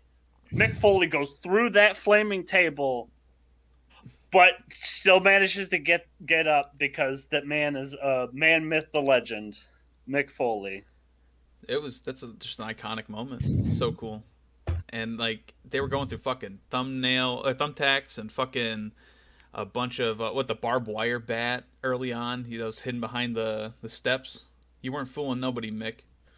Oh, and ladies and gentlemen, all those thumbtacks, all they do not clean out the ring throughout this entire show. Yeah. So we see later on people getting thumbtacks in their shoulders. I'm sure Taker got a couple thumbtacks in his shoulder at some point during his match. Absolutely. Good match. A lot of blood. Now, I will say, people were, after Mick Foley got through the flaming table, they're like, oh no, he's singed. Like, no, the fire went out immediately. It didn't go through his clothes. He's fine. People do not know the laws of thermodynamics. Emerald, you got 4-degree burns on that. No. They had to take his skin off. After and at the end of this match, I have to set up an epic joke that Ty insisted I write down because I was writing down everything here. Do you remember what it was? Is it the one with the camera? Yes. You gotta say it. Go ahead. Yeah, no, you got it. Go ahead, Ty. You were so proud of this. You made me write it down. You set this up. Listener, this is going to be the most heavily produced joke we've had since the Reverse Joe bit. Yeah, you see Mick Foley, skin's falling off, Edge getting up with a shit-eating grin, and they caught his ass in 240p. Pachink, pachink. And then you see the girl in the crowd fucking taking camera fucking pictures with, like, the dinosaur. Oh, yeah! I forgot! Just the cameraman fucking hones in on this Karen-looking ass woman with a shitty disposable camera. Not since LeBron James with the flip phone have we seen such prehistoric content. I love it. Does anybody else have anything to say about this iconic match with the best? No, well, I think that when Lita tried to intervene, she did also get barbed wire sockoed in the mouth. Oh yeah, she did get barbed wire sockoed in the mouth. Yeah, that was disgusting. Hopefully she's doomed for now. Yeah, we don't have Joe on Raw down anymore. You can't say that she's full of semen or something like he'd said in the first 5 episodes. Oh. Maybe the latent effects of the barbed wire are why she can't pronounce anything on WWE pre-shows. Oh my god. And then, I mean, like, we go from this to a fucking weird-ass hallway bit. Booker T and Charmel are walking to their match. Charmel, God bless. Yes. Booker T. Whatever Sherry said about you at the Hall of Fame. But, yeah, so they're walking, like, down this hallway, and they meet all the freaks, or some of them, I guess, on the roster. And let's run over some of these freaks. They got Paul Burchill, who he's just vibing. Is a pirate. He's just a pirate. He's not really, like, a freaky guy. He's just a pirate. So I don't know why he was there. They watched Dodgeball, man. That's it. Yeah, and then you got Eugene and Ted DiBiase, and Ted DiBiase is doing what he does best, frauding disabled people out of their money. And then he asks Booker, he's like, I mean, allegedly, of course. Allegedly. He goes, Booker, do you want to make $1,000? And Booker's like, no, not really, I don't. Booker T at this point is like a millionaire. He doesn't need $1,000. Yeah. And then probably the most foul shit of the night was Schnitzky. By the way, Schnitzky's been on 1 episode as Raw at this point, and he got killed by Kane in like 2 seconds. Oh wait, no, he fought RVD as well. Yep. So 2 episodes he's been on, and now he's out there licking Mae Young's feet. Yeah, he's licking this old bitch's foot. And Moolah's fucking watching too. Moolah was watching. Yeah. He seemed like she was trying to escape, but like she also was making no effort to escape. Why was her Mae Young feet didn't exposed? like it. Moolah loved it, which is par for the course. Yeah, that sounds about right. That sounds like Moolah, classic Moolah. And then Martin really wants to talk about Goldust. Oh man, this was probably the best part of the whole thing. Yeah. Goldust comes in with hot, bro. Where's our I don't want to talk about Goldust. I don't know why I got thrown to. Goldust comes in and he says, Booker, I take a bite of your wiener. It's a little bit stranger. Oh, Booker, I got something I gotta tell you, brother. And he gets up in his ear. I want to, instead of lick feet, you gotta lick. Come here, brother.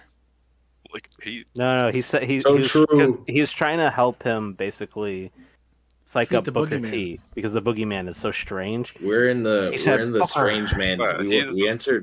We entered the Twin Peaks hallway here, where there's just a bunch of weird guys doing weird things with absolutely no context. This segment, for those who haven't seen it before and don't know much of Goldust, this is why Dustin Rhodes is the best of the Rhodes children. He was. Yep. Was he cross wrestling? I think he had he was wearing the wig. He had the wig on. He had the gown Well, it was like on. a Jerry curl wig, though. It was so bizarre looking, just because I don't know what he was going for with that. Like he didn't didn't look right. It was so like bizarre. It was something. For those who don't know, like much about like Dustin doing like the Booker or the Goldust gimmick, he literally was so dedicated to the bit that he said he would get he would get real breast implants to like make the bit more real. And Vince McMahon, who's a known sex pest and a weirdo, and just a weird guy, was like, too far. What if you no? How about you don't do that? that coward didn't let him get fucking boobs. That coward didn't let Bob Lashley gain 400 pounds, and then started like a training arc to lose it all. That would have been I hate so Vince fucking McMahon awesome. for those two things only. He needs his Fat Mac arc, dude, for real. It would have been so good. It would have been the coolest shit of all time. Bob Lashley finds it so easy to be jacked that he wanted more of a challenge, and Vince refused to let him do it. We could get Triple H to probably let him do it, right? I mean, I know he's like Bobby Lashley's like 57 years old now, but I think he can do it. I think if this segment would have actually meant something, and this is me fantasy booking a dog shit segment just because, but if Boogeyman was doing backstage segments on SmackDown harassing all these people, it would have made a lot more sense that these people are here, because what does this have to do with Boogeyman, and why is it like no, I get they're freaks. Come on. You know what the deal is, well, bro. see, the problem here is that the people I don't know if the people like the Boogeyman, but they don't hate him because I don't hear boos. No. Or they just pipe in the Boogeyman laughing. So you would like think in a boiler room. that these are the freaks that hate Boogeyman because he is like a freak, or like Boogeyman because he's a freak, but he's not a part of that group. And they said, Booker, I want you to win. Why do they want Booker to win? Well, they're trying to get they like Booker. They're telling Booker to become a freak himself. Yeah, he's got to become strange. It doesn't make sense. In order to win, you need to embrace the freak in you. Yeah, because he didn't. We know what happens. Yeah. Yeah, we'll get into that next. How doesn't that make sense, Tyler? Yeah, well, no, because Goldust, he's like, you gotta be strange, Booker. You gotta take those worms the Boogeyman has, and you gotta shove them in your. That's what he said. He says you gotta shove them in. It's gotta go some kind of. And he goes, brother, let me get up right in your ear. Yeah. Yes. And then Booker ran away. Yeah, Booker ran away respectfully. He's a coward. He's not strange. Man. And then, oh no, Schnitsky goes, that was not my fault. Sure thing, big guy. So, you like to look at fucking old women feet. Was Mae Young into this or not? Because when Snitsky was licking her feet, she seemed really upset about it, but then she was hanging out with him at the end. Yeah. But she was also sitting down with her shoes off, so she was willingly took her shoes off and gave it to Schnitsky, because it didn't look like he was like gripping her up. Yeah, and why was Moolah watching? Every hotel got the Moolah chair.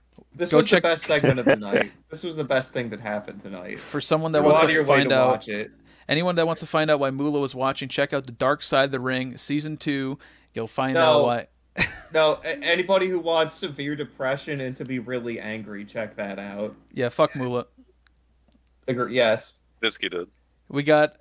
who's worse, Moolah or Vince? Honestly, Moolah. Yeah, Moolah was an actual pimp. Moolah, like, let's just say Vince did a lot of shitty things. Vince? Moolah set back women's wrestling for 30 years and did shitty things and was prostituting out her students. Yep. And was emotionally and manipulating them into staying. And her husband was also like. And her husband was doing it, and she was good friends with Grizzly Smith. Another, check out that Dark Side of the Ring too if you want to be very depressed. Oh, that one's even worse. Don't do that. If we dig into who they're also connected with, I think we can say Vince is worse. But like, it just everything Moolah did is just terrible. It's just terrible. Yeah, but Moolah. Actually, you know what? When I die, I'm gonna go to hell to find quite a few people. One of them, Chris Benoit. Two of them, Moolah. Hey, Narum, brother, she's not down there with you. She's up there in heaven. Whoa, hey, whoa. Hell just gained another demon. She's in super hell. That's why she's not there. Handicap match coming up. She's even further down there. Boogeyman down here versus she's even further. Booker T and Sharmell are here. Fuck you guys. Booker T and Sharmell are here. Editor Ty's not here. up there. He's down there. I'm gonna kill you. So Booker T immediately, buddy. Oh yeah. Shut the door. Pete, can you please shut the fuck up? I was gonna get started with the next bit, and New Dog's gonna poop on the fucking carpet. Hey, leave her out of this. Booker and Sharmell are here. Sharmell, respectfully, Booker is going underneath the ring. I don't know why he's doing this bit. He knows he's fighting him. You don't have to fucking try to find Boogeyman. He's gonna come to the ring at some point. So you got this handicap match. Sharmell doesn't know how to wrestle. Maybe she does. I don't think she was ever a wrestler. I think she was a WCW Nitro girl at one point. Big ups to that. Probably. It's so real. Booker, he had some nice ring gear on. I admit it. They look pretty good. They're matching. The red with the gold trim. Boogeyman comes out, and he's sloppy. He's got his cane, his magic cane. He's got his clock. He smashed it over. Whatever the production team decided to do was, let's do a little red smoke, which they usually do, but it completely clouded over the whole ring, and it gave it this cool look for 5 seconds until you realize you can't see anything. So they're having this match. You can barely see Booker because he's got red on, red and gold trim. You can't see him. He lets Sharmell start the match, but I think it's hilarious. Well, That Sharmell was so starts, awesome. and then he lets bops him in the his back. wife do it. Yeah, he bopped him in the back of the head and then tagged himself in. It was really cool. I liked the little mind games he pulled on him. But Boogie, he's a little too strong for you guys.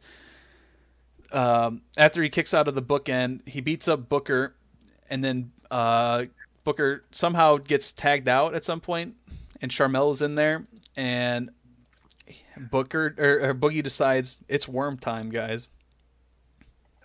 And Sharmell nearly gets a sneak attack with the Staff of Power. We have to add Boogeyman to next week's episode, our next Smack Ups episode. We're gonna have the top 5 sex pests in wrestling, and Boogeyman is definitely gonna make that list because he assaults somewhere on there. Sharmell for the second week in a row by kissing her on the lips and shoving worms down the throat.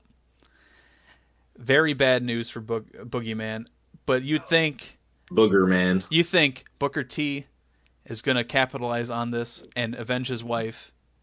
Alas, Boogeyman chokes him up and picks him up dual-handed and then falls down on it, kind of like a dual-handed choke slam, like spinebuster combo. Just the worst finisher you've ever seen. And gets the pin. And does it even have a name? Because I know that's his finisher. Like a choke slam, power bomb, or something. No, but do they call it anything? I think they called the ass fuck bomb or something. Oh yeah, hell yeah. The ass fuck drop. Boogeyman gives him the ass fuck drop power bomb. It is just the fall forward choke bomb as a pro wrestling fandom. Wow. I really wish he would have went with his boogie slam finishing move, but he didn't do that. The boogie woogie. The boogie slam. Or the boogie woogie would have been good. Or the good night. That's his finishing move. That's pretty good. Yeah. That match was really bad. Like, as somebody who just said this show was good at the beginning, that was my match of the night. every time, every episode for the past whatever I've been editing, I say this is the worst show ever. Mania 22 was great, and now we have the one dud. And it really was just because Boogeyman went over, because they can't have the man lose. So Sharmell gets assaulted, Booker gets embarrassed, and they gassed him up beforehand with this whole segment saying join the Freaks. He didn't join the Freaks. And then Boogeyman killed him. So what was the point of this segment? Boogeyman is not going to go anywhere. They're not going to book this guy any fucking better than what they've done for the past 3 months. We've been watching him do backstage promos, harassing JBL and then forgetting about JBL. And then he's been harassing Booker for the past 2 months for this shit to just end in 3 minutes. I'm not saying this should be a 5-star match, but why the fuck is Boogeyman getting put over in this situation? Probably because there was like a real plan for the Boogeyman, but can they please give Booker something? Okay, so I'm looking at it right now, and I don't know if this is true. Allegedly, the Boogeyman had a bicep tear at a house show just before Mania, which is why the match was so short. He had it repaired straight after the event, and this derailed his push. That's crazy. So maybe we won't see him after, but like, why have him win still? If he had his bicep tear, they could have done a lot less than have him pick up Booker with a bicep tear. That's actually impressive.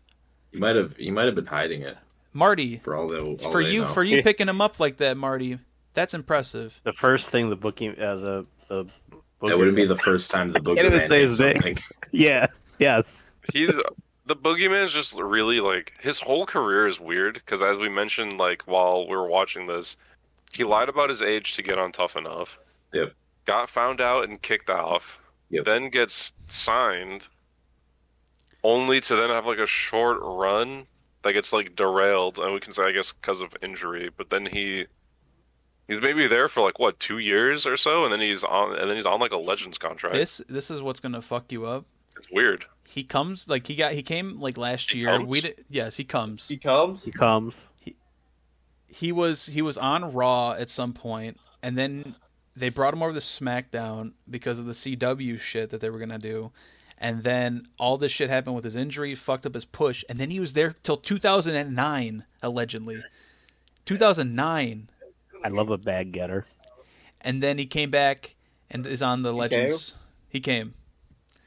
Yeah, this match was bad. I didn't really know the context of his injury beforehand, but they could have fixed it by having Booker win. Because especially if he is injured, have the injured guy lose, and then you don't have to see him for a while, and you forget, and then he comes back, you're like, oh yeah, shit. And so now you have Booker being depressed, which I guess we'll see on SmackDown. I don't know.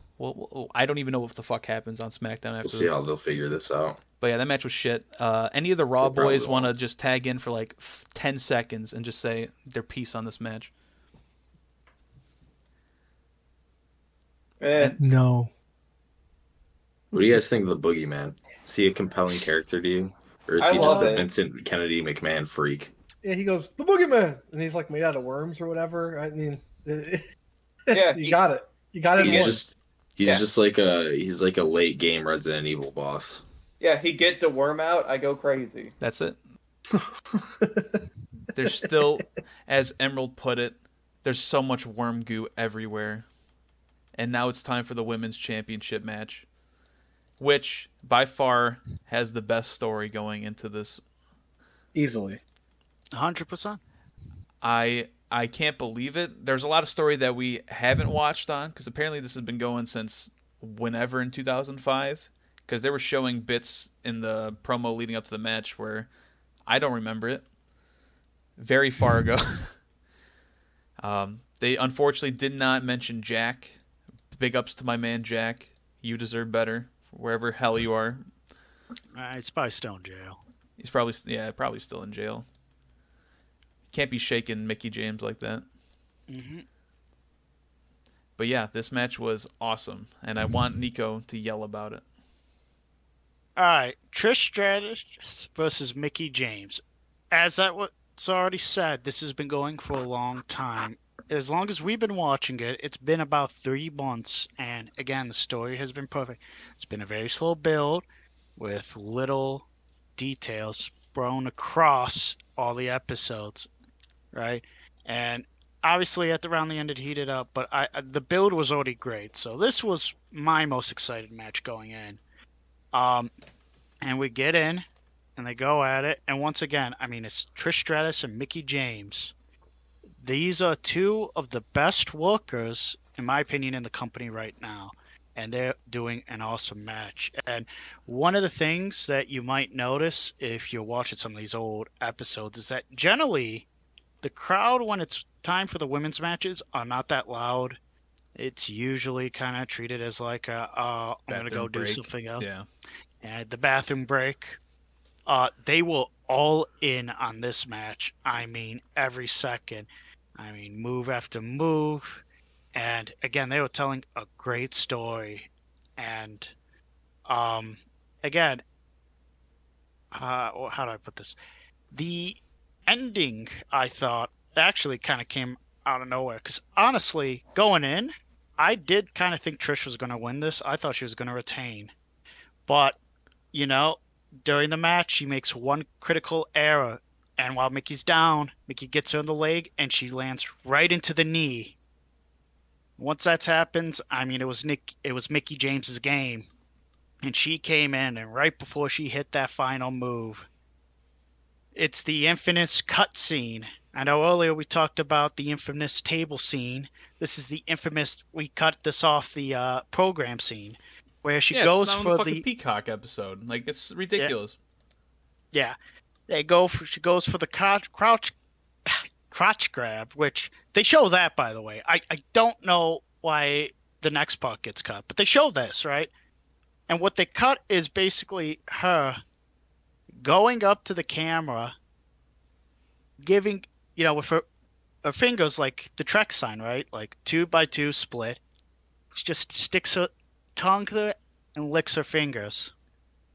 Which I thought, honestly, and, you know, I'm sure some people will have their opinions on this, it was kind of like one of those vindictive, great, like, F you, Trish moments, I thought.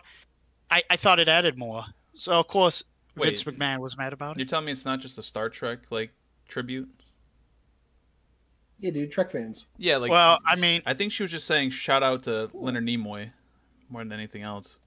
I mean, maybe she was shouting out Spock, but it then was a double entendre. What? Yeah. That's right. You know what? I'm actually happy Vince cut that out. I don't want no sexual stuff on my wrestling. Don't show that, please. We still have the main event, okay? What main event? I don't know. We'll get there when we get there. But she hits that final move, she gets the pin, and Mickey James wins. And honestly, fantastic. I thought it was great. She was super over with the crowd too. Everyone loved her, even though she was playing heel. Yeah, no, she was great. Again, it was just a great match, and I mean, you know, again, I think most people would say Edge and McFoley's better, but I think this is a strong contender, at least the strongest contender out of all the other matches. Martin, is this better than the New Year's Revolution match? I don't think so, but it is good. There was nothing strikingly like botchy or bad about this match. I just feel like it was all built around the spot that got deleted from the network. So it kind of sucks. And apparently that was unplanned too. Yeah, it was very similar to the Revolution match. This one had dirt and worm cum on the floor. Yeah, that was very disrespectful. I wish they would have taken a little more time to clean that, but guys, in addition to them not cleaning out like the tacks or the blood, there's also just worm dirt. Like, this arena gets progressively more and more filthy as the night goes on. And to the point where like the sweat kind of cleans the ring. Yeah, it's nasty, dude. It was You'd wild. think WrestleMania of all shows, you could bring a few extra canvases, but they just don't. They put the worm guy in the middle of the show. Yeah. This happens all the time on fucking SmackDown. You just get Worm Man make mess. They can't clean it up in time, and then the next match just is full of dirt. They've had a Worm Man for like a year. How did they not have a contingency for this during Mania? Like, well, whatever. At least when John Cena spent a month bleeding everywhere every show, it was on last every time, so nobody had to deal with it. True. That's true. Yeah, this match was great, but it was one of the better women's matches. Hold on 1 second. Would you rather roll around in John Cena's blood or worm semen? All right, Emerald, take that. Emerald, please. Like what? No, I got it. Okay. I'd rather John Cena's blood, because then I could maybe get suffused with his power, like an old Greek gladiator sweat. I see. Interesting point. Yeah, true. Like, because the worm semen might fuck you up a little bit mentally. Yeah, But like, if I can get suffused with some of John Cena's never give up training in the barren tundra blood or whatever was going on, then it might just be upside. Yeah, you can't stop that. You have had a tricep bubble for like 3 years now. Yeah, well, Why won't it go away? Why do they let him suffer? I don't know. Mr. McMahon is now backstage. Mr. McMahon is on his knees with his family. Oh. Shane is... I don't know what Shane put on, but he looking like me at my wedding. He got the black suit, orange tie combo, and I'm like, that's right. That's my guy right there. And then, Stephanie and Linda are here. Why is Linda here?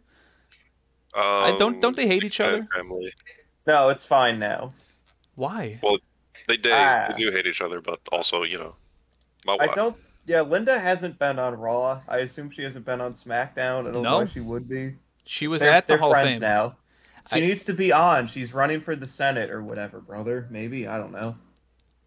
It's just a tangent real quick, especially going in the Hall of Fame. It is very strange to see Shane, Stephanie, and Linda at the Hall of Fame, especially with Triple H there, but no Vince. I guess it makes sense because he's running like the backstage, but like they're trying to talk to him like, we love Vince, and they cut to the crowd and they show the McMahon family without Vince. And then you see him for the first time this week, and he's orange. Vince A is running the show, and B apparently he never wants anybody to talk about him during their speeches or like thank him for anything, and he gets legitimately pissed off if they do. I see. Yeah, that's why it was weird when Vern mentioned Vince, and then he had to like get pulled back, and then go back to saying Mr. McMahon. It was so strange. I didn't know why he did that. Yeah, he's like, Vince. Allegedly, the thing is, Vince doesn't want to take the moment away from people or whatever. And that's fair. Whatever, buddy.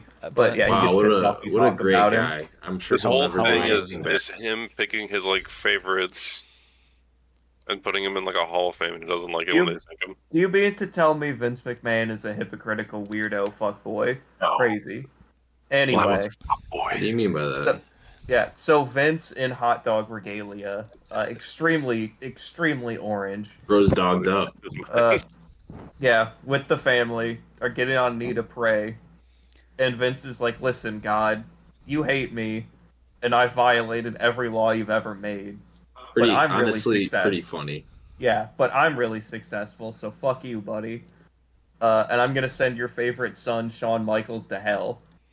And that's the segment. So this is your average Catholic family. Have they been mentioning the whole Catholic thing before on Raw, or is it just starting today? No, because it sort of took a while for that to kick off, but they mention it every so often. When Vince and Shawn had that first sit down, where Shawn was like, "Vince, buddy, what's the deal?" In like February, I think of 2006.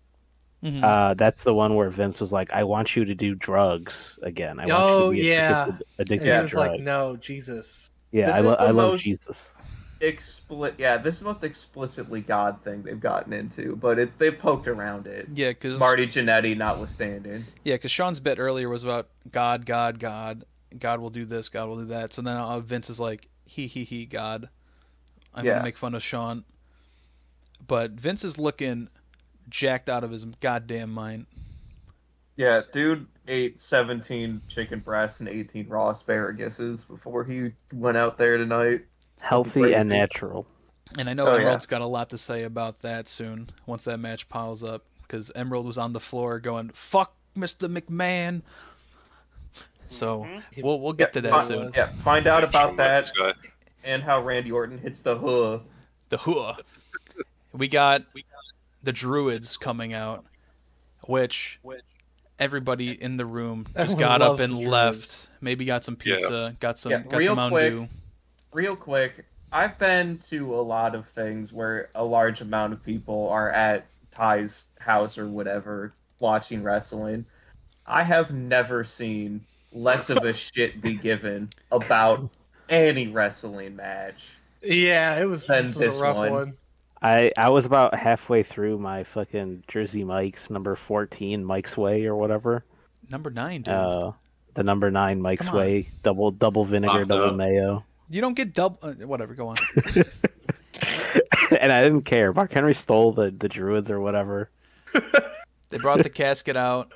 By the time Mark Henry stole the druid, I wasn't even paying enough attention. Yeah, he came out with the druids. Oh, okay. Oh, hey, there you go. Yeah. He came out in a shitty Mortal Kombat 3 song, as Joe likes to call it. Yeah.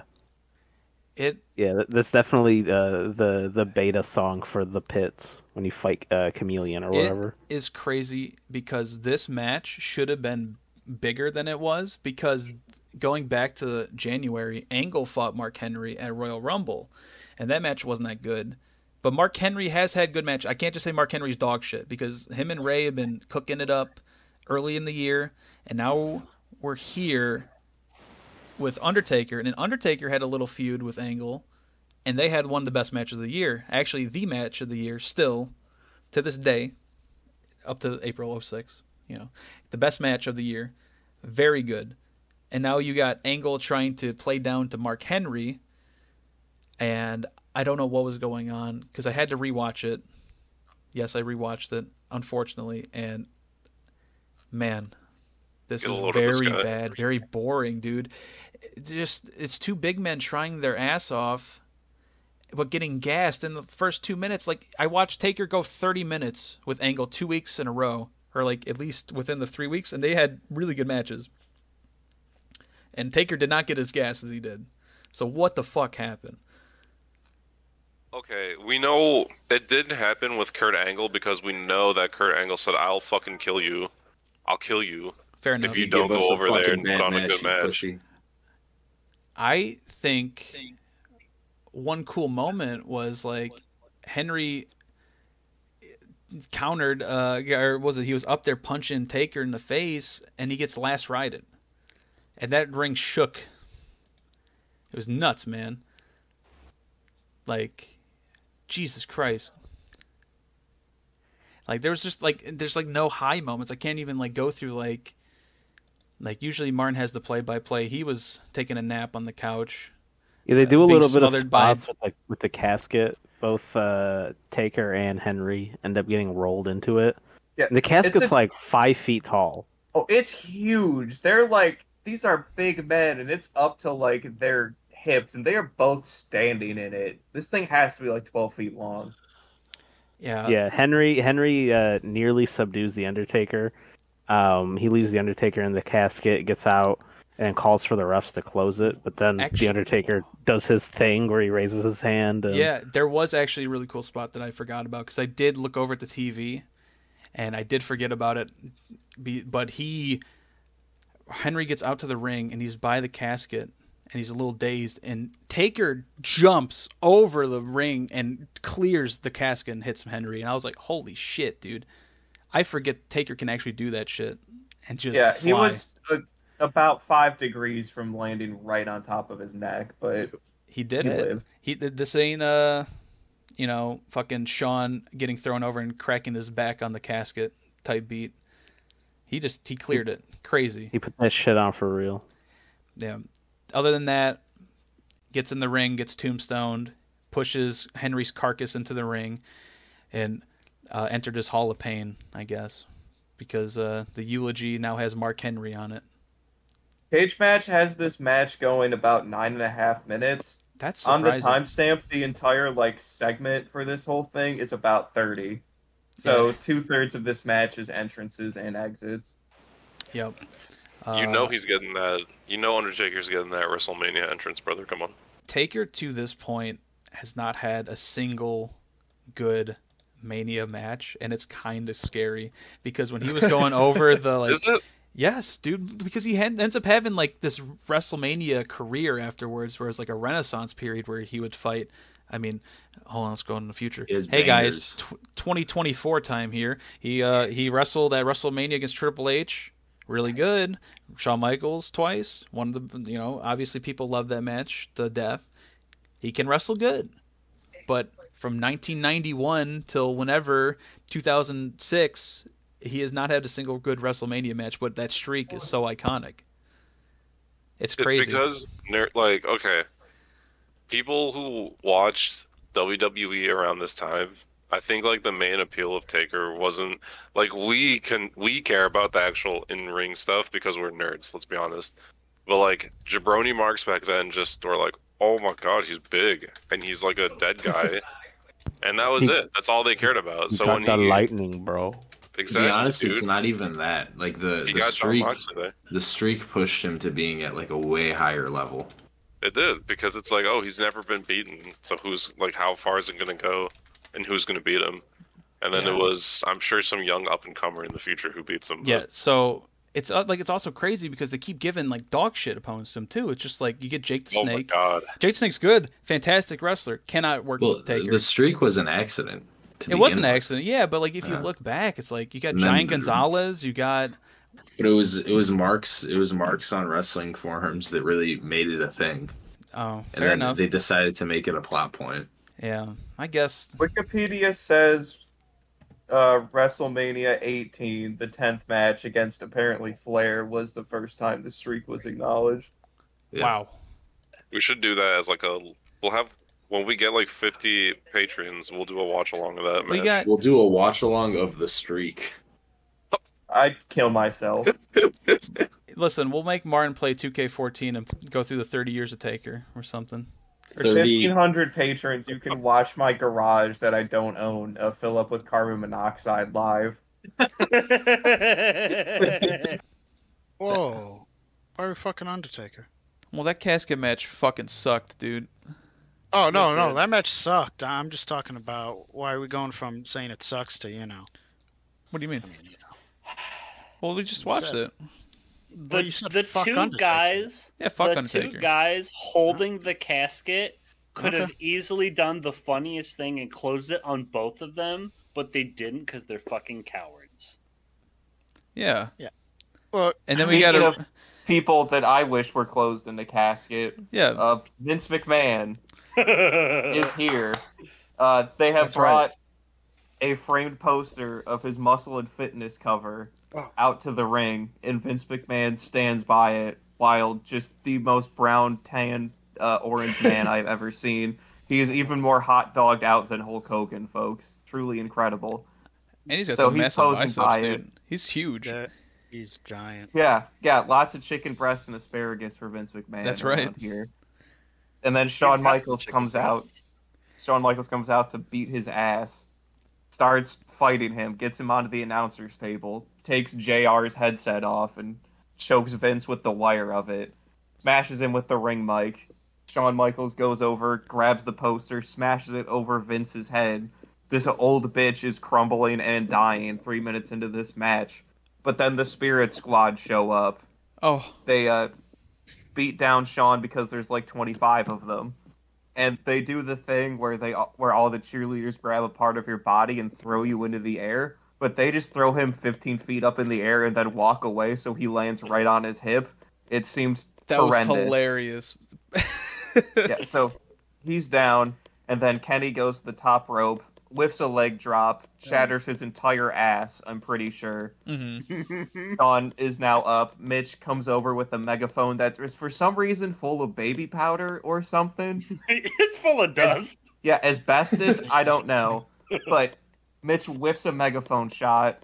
Shawn Michaels steals it from him, hits everybody else in the Spirit Squad with it, and then chucks Kenny over the rope to basically do a dive onto all of the other Spirit Squad. But with this distraction, Vince has nothing personneled Shawn and just appears in the background, takes his belt off, whips Shawn with it, starts choking him, and then he starts to taunt spam as Shawn is on the ground like, please, I cannot breathe, save me. He sets up for the sweet chin music. He gets caught, and then Shawn gets the belt, and he starts killing Vince with it. At this point, Emerald sees a poster of Randy Orton and asks why Randy Orton is doing the hug. Can you please elaborate on what that means? So, when someone does the hug, they're doing the weirdest fucking face they possibly can in some weird degreed angle. So he was just sort of like chin up, neck scrunched, just weird ass smirk on his face looking at the camera. Huh? There you go. So Randy hit the hook. Yes. Sean, back in the ring, is set up for the sweet chin music. Shane McMahon appears and smacks him right in the back of the head with a kendo stick. Vince gets the ass out. Oh my. But Shawn Michaels Ooh. counters Shane. He's Oh. trying to drag him over, but Vince has the ass out and isn't looking behind him. So he doesn't know that instead of Shawn's face, it is Shane's face that is being shoved into the ass. Oh no! He is devastated. And then Shawn punches Vince right in the dick, and Emerald legitimately gets on his knees on the floor screaming in approval. Yes! He was so Yes! excited. Shawn takes Shane out of the ring, produces handcuffs from somewhere. Or did Shane have those? I think Shane had handcuffs. Shane had handcuffs. So Shawn handcuffs Shane to the ring ropes, chucks the key into the crowd, Shawn then hits the Shane dance and beats the shit out of Shane with the kendo stick. That was so brutal, too. Shane got his ass beat. Yeah, it's bad, but it gets worse for Vince. Shawn crawls into the ring here and just smacks him right the fuck over the head with a chair. I don't know if we got the hand up or not, but that chair is dented, and he should have done it 100 more times. Vince gets hit with a ladder that Shawn Michaels has now produced, and he is bleeding from... I don't think he bladed. I think one of these actually caught him in the head. So he's all woozy. Vince can't stay standing up long enough for Shawn to hit Sweet Chin music. So Shawn goes and gets some trash cans and a table. Shawn sets Vince up on a table, climbs the ladder, and then he looks at the crowd, does the finger wave, goes, no, climbs down, collects an even bigger ladder, which has to be like 20 feet tall. It's bigger than the ladder they used in the Money in the Bank match, I think. Yes. And Vince has just been dying on the table this whole time. So the big ladder is in the ring. Shawn grabs the trash can, puts it over Vince's head, beats him up a little bit, and then throws him back on the table. Shawn goes all the way to the top, hits the crotch chop on the top of the ladder, elbow drops onto Vince right through the table. The ref throws up the X and calls for help. Shawn Michaels heaves the ladder over the rope. He could have very easily hit somebody in the crowd with this. Everybody in the room was like, how... That is not a thing you should do, but seemingly everyone is fine. And I have written down here, he fights off the medical team who are dressed like the Joker. I forget what that means, even though we're recording this right after the show happened, I swear. They were in suits! Okay, they had suits on, I guess, just like the Jonkler. Yup. And then he beats them up, sets Vince up long enough for Vince to stay standing, hits Sweet Chin music, and he wins. Yeah. I loved this match because it was all coming down to it. Shawn Michaels just constantly getting destroyed and beat the shit out of through match after match because Vince swore to drag him through hell, and it was all leading up to Shawn Michaels saving all of that energy and rage to just fucking destroy Vince, Shane, the Spirit Squad. Fuck all of them. They die tonight. That's right. And that is what Evil happened. dies tonight. Also, Shawn Michaels going absolutely overboard, dropping down onto a trash can coated Vince from a 20-foot ladder, knocking both of them out is absolutely insane. But yes, I popped off for the suffering of Vince McMahon. As we all should. As we all should. There are problems with this match for sure. You know, maybe it went on a little too long. Maybe it was a little too slow at points. But, I mean, at the end of the day, this is it works through its classic formula. This is one of those matches where you just see, as Emerald said, I agree with him on this, is that this is Shawn Michaels has been getting his shit kicked. He's been getting all of his matches manipulated. Like, Vince McMahon's basically just picking on him. And this is just him getting his fucking comeuppance. He just fucking brutalizes Vince McMahon in this match. and it's wonderful. I mean, I've said it once, and I know some of my co-hosts disagree with me, but I mean, Shawn Michaels is one of the best of all time, and I thought he was tremendous. And if this was like a lower caliber wrestler doing this in this match, I mean, this would not nearly be as good. I mean, this took Shawn Michaels carried this match, and I think he's what makes it. Yeah, because Vince can't work, so you got to carry him through overbooked garbage, because otherwise it's just going to be stupid. Unless you get the Pat McAfee Vince match of last 2 years ago or some shit, and it was dog shit. Yeah, absolutely. Like, again, it just goes to show how great Shawn Michaels is. I mean, like, could you imagine if they just put like somebody less in here? It's just like they really should have had Marty Jannetty in here. Oh, true. fuck. True. But we know. Yeah, where'd he go? Where'd he go? Don't worry about Marty. Point of the matter is, this was. You could say it's a good match or not, but this was absolutely a fun match. I enjoyed watching it. I mean, I was popping off with Vince getting his shit kicked in. It's a good time. Yeah, I feel like if we didn't have such a good hardcore match earlier, this would stand out a little more. But in the grand scheme of things, people remember the hardcore match a lot more than this one, just because you can't have two fucking street fight style matches on the same show. You're just gonna forget about one of them. To be fair, this also gets overshadowed by a thing that happens later. Well, yeah, of course. Yeah, but I mean, at the end of the day, it's just fun. It's like it didn't need to be like the big memorable match or anything, but I at least didn't feel like I wasted my time. And if this was 2006 and I paid whatever money to watch this show, this match, at least whatever part of it is in that purchase, I think it's whatever that like segment is. It's about worth what you would put in. Yeah, and as Vince is getting carted off, a bloody pile of shit, and he flips off Shawn as he's getting put in the back. Yeah, this story ain't over. Nope, it's not over. Fucking hell. We're here. World Heavyweight title match. What? We did it. We finally got here. Yeah, man. That was You did this to me mid-coffee. We did it, Joe. We did it, Joe. We did it, Joe. That was mid-coffee? My mid-coffee. That was crazy what happened to Mr. McMahon last match. Can you do that? He was so swollen with lust. I couldn't believe it. Yeah. He got his little pussy destroyed, didn't he? Kurt Angle's here. World Heavyweight Champion. Randy Orton is here. Light up my fire. And then you got Rey Mysterio. Wait, is that POD? Oh, POD is here. And they're singing Booyaka, Booyaka. And then Rey goes, hold up. And he leaves. And then he comes out in full headdress.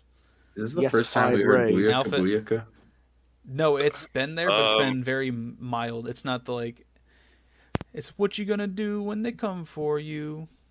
Yeah, it's that theme. Booyaka, Booyaka, 619. But this one's like, Booyaka, Booyaka. The remix of the remix. Yeah. So, fantastic.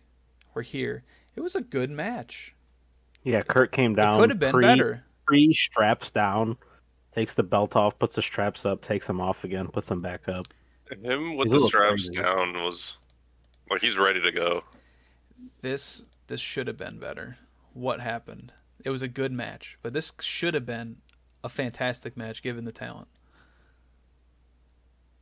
Well, we were like 50 Jersey Mikes. The fucking DoorDash guy was like delivered like 50 subs to us. At least the third time he's come to deliver Jersey Mikes.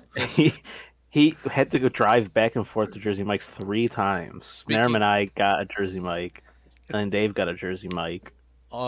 We ordered so much that the Amazon delivery guy today delivered to my next door neighbor, so I ran over there, and I was like, hey, you guys might have got my package. And she goes, oh, haha, yeah, the DoorDash lady went to your house yesterday. So I guess DoorDash was saying, oh, this guy, Ty, he's just ordering everything. And it doesn't even matter if it's Ty, it's going to go there. Funny story, Ty. Also, I don't know what they got. Apparently they came. They came. But yeah, Calmed. we're here. Finally I love here. that idea. The big time moment that SmackDown has been waiting for. I think SmackDown. Can I get a booyaka here? Booyaka! Booyaka! There was That's a what I'm weird talking about. there's a weird bit because I guess what was it? I had to make the people wait. Was it Orton came in, he snuck attack Angle before the bell, and I guess Cole says on the mic, he says it's not a DQ because the match started, like it hasn't started yet, but like Why would it it's have a been triple DQ threat. Who in the gives a first shit? place? Yeah, I don't know. Angle hit Is Michael Cole stupid? I don't know, dude. I don't know. Angle hit a couple Germans on people. I think he picked up both dudes at one time and just like clocked them. Yeah, he did. There's like a point I think where he grabbed both of them and like suplexed them. There was a bit where Yeah. every single time Angle would put people in the ankle lock, they tap. Yeah. But the ref was getting distracted. He won the match at least 3 times. Yeah, it was disgusting. That's our king right there. That's our Yeah, guy. deserved to win. the very last time he had Orton in the ankle lock, he was wrenching it in, but Ray had the ref like distracted while Orton was tapping. So then Angle lets go of Randy and chases Ray out to the turnbuckle, and Ray just hits some quick shit and punches Kurt. He hits him with like a drop toe hold into the corner. And then tries to go for like a 619, but off of the turnbuckle. Then he falls. And I think the crowd is like just the fucking crowd of dumb marks are yelling that he fucked up. Yeah. So Ray just gets up on the apron and gives him like a kick, like a Pele kick, which is still cool. Very cool. And then Ray tries to give him like a West Coast pop, and then I don't really Gets remember. slammed, I was fighting Jersey Mike's, bro. Yeah, I mean, Butter chicken beatdown came for me. That's all I got. what can I say? Like for all this build, it was probably like the best built match, just considering they made it the focus. They There did was all an the Eddie actual Guerrero plot. stuff, which was not good. It seems like I thought they calmed it Everybody down, involved but they kind of didn't. regretted it. Yeah, and now we're here, and Angle gets knocked out of the ring. He gets thrown out by Ray. He gets kicked out, and Randy gets hit with a 619 and the West Coast pop. He flips him over, and he got the win. And now Rey Mysterio is our World Heavyweight Champion. And even more importantly, the crowd has Yassified Rey Mysterio I with dark skin. love- Yassified black Rain Put that on the I Mysterio. love screen right now. Yassified black mewing Rey Mysterio. Yeah, you need to. He does look This is like gonna- a cat meowing. You need to put it like. You need to spin it like 30 times. I want you to just make it like a loading screen while we talk about the whole match. This And you gotta just play the keep spinning. bye song. it was so bizarre. Like what did they cook up in the lab for that one? Because Somebody Yeah. was love that working guy's so brain. hard. listen, You I know- respect it. You know what it looks like? It looks like those shirts you get at the mall where they have like the what am I thinking of? They're like spray painted Airbrush. shirts, airbrush. Yeah. It's like an airbrushed image of Rey Mysterio, but like he looks black and like he wants to fuck you. Yeah. Fans, if you want an airbrushed Yassified black Rey Mysterio merch, I don't know where you go. you hit the link down in the description. Redbubble.com/. Dude, if we make that shirt, I- I'll buy it right now. I'm buying it. Buy Can it on I air. do that? And Yeah. is that okay? Yeah. I Well, mean, that guy's like, not gonna Listen, if that is Guy That is guy's watching- probably dead. guy You gotta wear watching this guy for Rey watching Mysterio's last match. Is this morally questionable? Yeah, sure. Are we stealing somebody's art? Probably. Hey, if you attended has that ever WrestleMania stopped a great 22 in YouTuber? 2006 and watched Rey Mysterio win the belt, and you brought out that Yassified mewing Rey Black Rey Mysterio, Mysterio. and you want to get in contact with us, contact us at Yeah. Links and Yeah. socials down in the bio. Yep. Like and subscribe. Hit us if up you're at the our guy that email. made that. We have a fan mail email. Ty Oh, will yeah. link it and put it on the screen. Fair We enough. have a TikTok. Did you guys heard it, right? You guys heard my the email? Yeah. Okay, good. Yeah. Okay, If good. you email us right now, we'll actually mail you a pizza. Yeah. Yep. Not like We'll have delivery. pineapple Like on we'll it. we'll just mail it. Like we'll put it in a box and mail it to you. I'll put like a DiGiorno's croissant crust pizza on ice and mail it to you. So as a whole, SmackDown, it's over, man. That was Mania for SmackDown. It's over, and then they never filmed another episode of SmackDown ever again. Wow, that's crazy. Smack Up's over? Question mark? No, it's not. No, you guys thought you could get out of this. Why would your I family, want that? your family's still up. Hey, Smack Up Ty's back. Sorry, Editor Ty was going crazy right there. Editor Ty, well, you need to talk to that guy, buddy. Whoa, I'm gonna kill that guy. You need to bust his balls a little bit more. Yeah, fuck him. You need to crunch his sternum a little. I'll see y'all at the next Smack Up. Yeah, have a great retired. WrestleMania. More fan service in the next one, baby. Yep, and we're gonna come at you with more hot takes and a Black Rey Mysterio shirt. Rey Mysterio, the champion, but we don't care about that. Here at Raw Down, we're ready to see John Cena getting fucking rubbed down. I want to see he's oiled up. He's getting fucking sloppy with all the fucking massage people. They're just rubbing him. They're rubbing him. And then we're like, okay, well, John Cena's got rubbed. What's Triple H up to? Oh, he's also getting rubbed down in the fucking closet? That's like the smallest room I've ever seen. They couldn't give this man a bigger room. Yeah, he's in a closet with a little coat rack or something and a hanger where he's got, I think, 2 things on it. It looks like the sort of New York apartment that a 20-year-old guy would have. But like this is like one of your big stars. He's just chilling in a corner. Yeah. Well, he was barely on. Never mind. I'm going to step on what Nico's probably going to scream about after we talk about the main event. But yeah, it's in accordance with how John Cena's been presented that he would just be in this shitty little locker as Triple H gets the full butter chicken beatdown done to him. True. Mind games. So you just had the first main event, and now we're gonna go into the second. I mean, the Playboy pillow fight. Did you guys remember this, guys? Oh yeah. We have another match: Candice Michelle versus Tori Wilson for what are they fighting for? Because they're fighting for the right to be vindicated. What do you mean by that? I mean that these two women do not like each other, but they were Vince's devils. Yep, but Tori Wilson wants to make Candice Michelle feel bad because she's been an egotistical bitch, and Candice Michelle wants Tori Wilson to leave her alone because she thinks she's better than her. And that is the story of this match, which, by the way, I thought was incredible writing. You could tell you had Hollywood actor and writers in this trying to guide this match. This was an incredible story. So they come in ball gowns or cocktail dresses for whatever reason. I think this one's a little, it's a little esoteric. I think it's a little indie. I thought it was a nice touch to the match, right? And, you got the bed, you got the pillows, which the pillows carpet. obviously represents the carpet, which obviously represents the bombs in Iraq and all that stuff. And they just start going in on it, right? Yeah. They start kind of beating on each other. They're throwing some moves.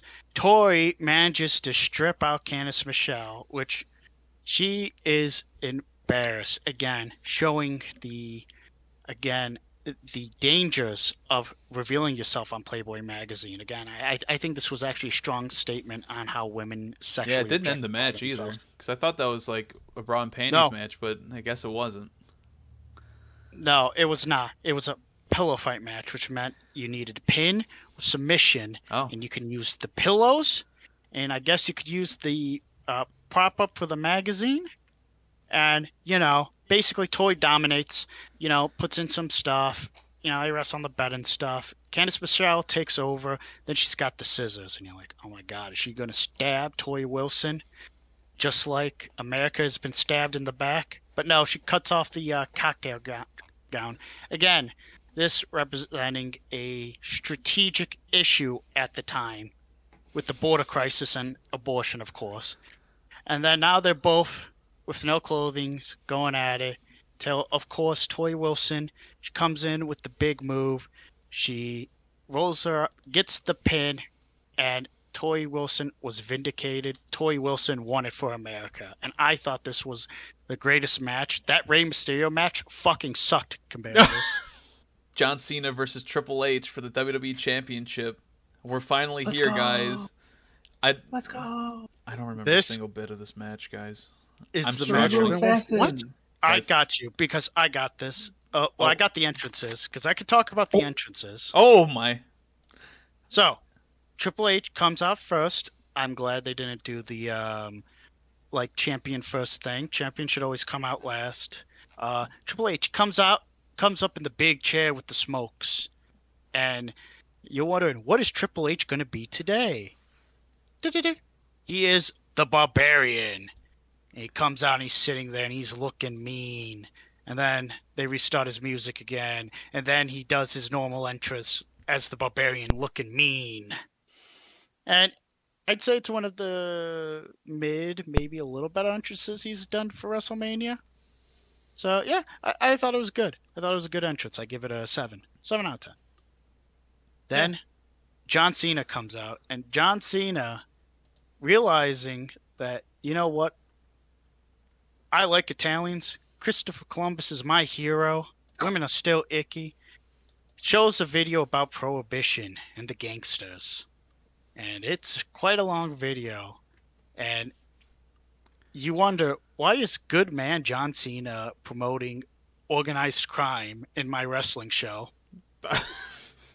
And I wondered that too, until the very end where they were like, and they lived by these words: hustle, loyalty, and respect. And then they played some music, and a car came out, and it was like, and there's some notable stars from the future there, including everyone's favorite, CM Punk, which I know everyone's excited to see there. Get a little clap. Yeah, OVW guy. Yeah, OVW guy. This is the time. And there are a few others, but then all with like pinstripe suits, fedoras, Tommy guns, and then John Cena comes out. And possibly Dean Ambrose was there too. Yeah, possibly. And Who? John Cena, John Moxley. Who? Huh? Anyways, John Cena comes out. The real John. I don't know who this Moxley fellow is, but he doesn't sound He's on nice. Heat. Yeah, whatever. He's a loser.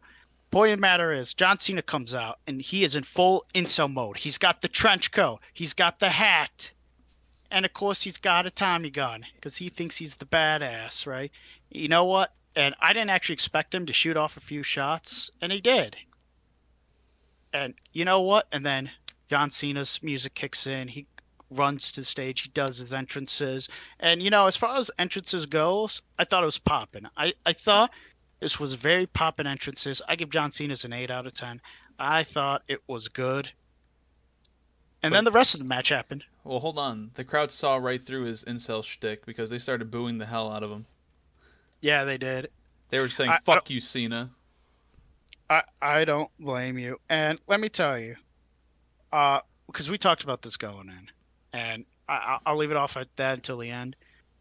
This match, I've even said on the episodes I've been on, it's been not the best build. So how are they going to get the crowd going wild for this main event? By going 22 minutes. And it's mostly rest holds. Yes. Let's get into it, folks. Yeah. What I'm actually going to end up talking about here is, I'd say, maybe the last 10 minutes of this match, because I am not kidding. So much of this match is just rest holds and looking at the crowd. Fact. So the first probably 5 or 10 minutes of this, we in the room start talking about the kid at our school who we are all stunned was not the school shooter. So that's about where we're at. Mm-hmm. I will not dox us by getting the information about it, but shout out to Mountain Dew is what I will say. So this crowd really fucking hates John Cena, as we have talked about. This Chicago crowd, noted gang of just a noted asylum, rather, the city of Chicago, full of degenerates that root for the just bad people. They like the bad people, like Philadelphia does. Mm-hmm. Yeah, the Bears, just like the crowd hated our hero Roman Reigns, this crowd hates John Cena. So what basically happens is Cena hits the punch on Triple H. Triple H goes to the corner and says, "Oof, ow, ouch," and the crowd boos. And then Triple H comes back, punches John Cena. John Cena says, "Oof, ow, ouch." The crowd cheers loudly. They do this for about 12 minutes. And they do not kiss. They get so close, but they simply will not kiss. It's what the crowd wants. It's what we want. But it doesn't happen. Finally, a real move almost happens when John Cena almost hits an AA, but Triple H reverses it and then poses, and the crowd goes, "Hooray." And then as he's posing, John Cena beats him up in the corner, hits a back body drop and a suplex. Actual wrestling. And then what do we get? More rest holds. We end up on the floor. Triple H tries to hit a pedigree on the floor. He's back body dropped onto the ramp. This is probably the fourth bump that has happened, and we're 15 minutes in, I'm gonna guess. It was crazy, man. Like, the pacing of this match was so fucked. Even for a Triple H match, it was slow. Even for a Triple H match. Yeah. Dude, Go ahead. Yeah, just like as a resident John Cena and Triple H mark, I went into this night excited, and I was just so underwhelmed by the nothing that happened in the ring for the first 100 years. It felt like, and it wasn't even because of the show being bad, because the show was actually really good. Mania 22, pretty good. Yeah, we've had a lot of positive things to say about this, despite, all of the lead-up Raws for this were terrible. But then, this match, Triple H, look, love him or hate him, he's a wrestler who has moves, and he's cool. All right, whatever. John Cena, same difference. They all have big moves when they want to use them. Neither of them did anything this entire match, but rest hold, and then every so often try to do, a cool spot into a rest hold. And that was it forever. So Triple H just dropped onto the ramp. Somebody has a Trinidad and Tobago flag and prompts Joe to say, "Trinidad and Tobago flag, what are we doing? Do we have any information on that guy?" We do not have any information on Trinidad and Tobago guy, dear listener. But can I get a big shout out to Trinidad and Tobago? Pretty cool place. I'll shout out Trinidad. Okay. Whoa! All gold up in my chain. Gold all. So as you can tell, we love this match because we really want to finish talking about it. Yep. So, on the outside again, John Cena thrown to the ring steps, and it was a very loud thud when this happened. I am just noting anything that is possibly interesting, and John Cena hitting the steps and it going boom, bang, bang is apparently just something I was really into. The next note I have is rest holds, rest holds. We love rest holds. 5 minutes later, John Cena throws a nasty clothesline. More rest holds. And then we finally get back into, anything that resembles wrestling, and moves start happening. John Cena hits his 5 moves of doom. The crowd is absolutely livid. John Cena goes to pump up the shoes. PA is unsuccessful, but he hits a drop toe hold, goes for the STF, but Triple H escapes, and in doing so, hits the ref into the corner. The ref is dead. Triple H hits John Cena in the balls. Joe says cum is stored in the brain. Mike Chioda, still dead on the outside. Triple H grabs the hammer, hits the hammer shot. Mike Chioda limps over. Very slow 3 count. 1, 2, at 2.9. John Cena kicks out. What? Triple H can't believe it. He goes to pin John Cena again. Mike Chioda hits an even slower 3 count. Cena kicks out at 2.9 again. The crowd is beyond upset. Triple H goes for a pedigree. John Cena reverses into an AA. Triple H kicks out of the AA.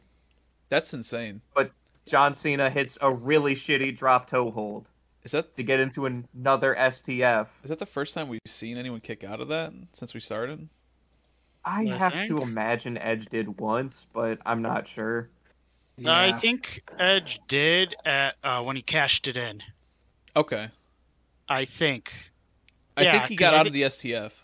I don't know. I don't think he kicked out of the AA. Anyway, we get the STF. Mike Chioda limps over, and they do the thing where they have to lift up the arm of the guy that's in the hold to see if they're still breathing. And the arm comes down at 1. Arm comes down at 2. On the third lift, Triple H stops it at about 2.5. He's alive. But John Cena just keeps holding onto the STF, and then Triple H taps out like a minute later.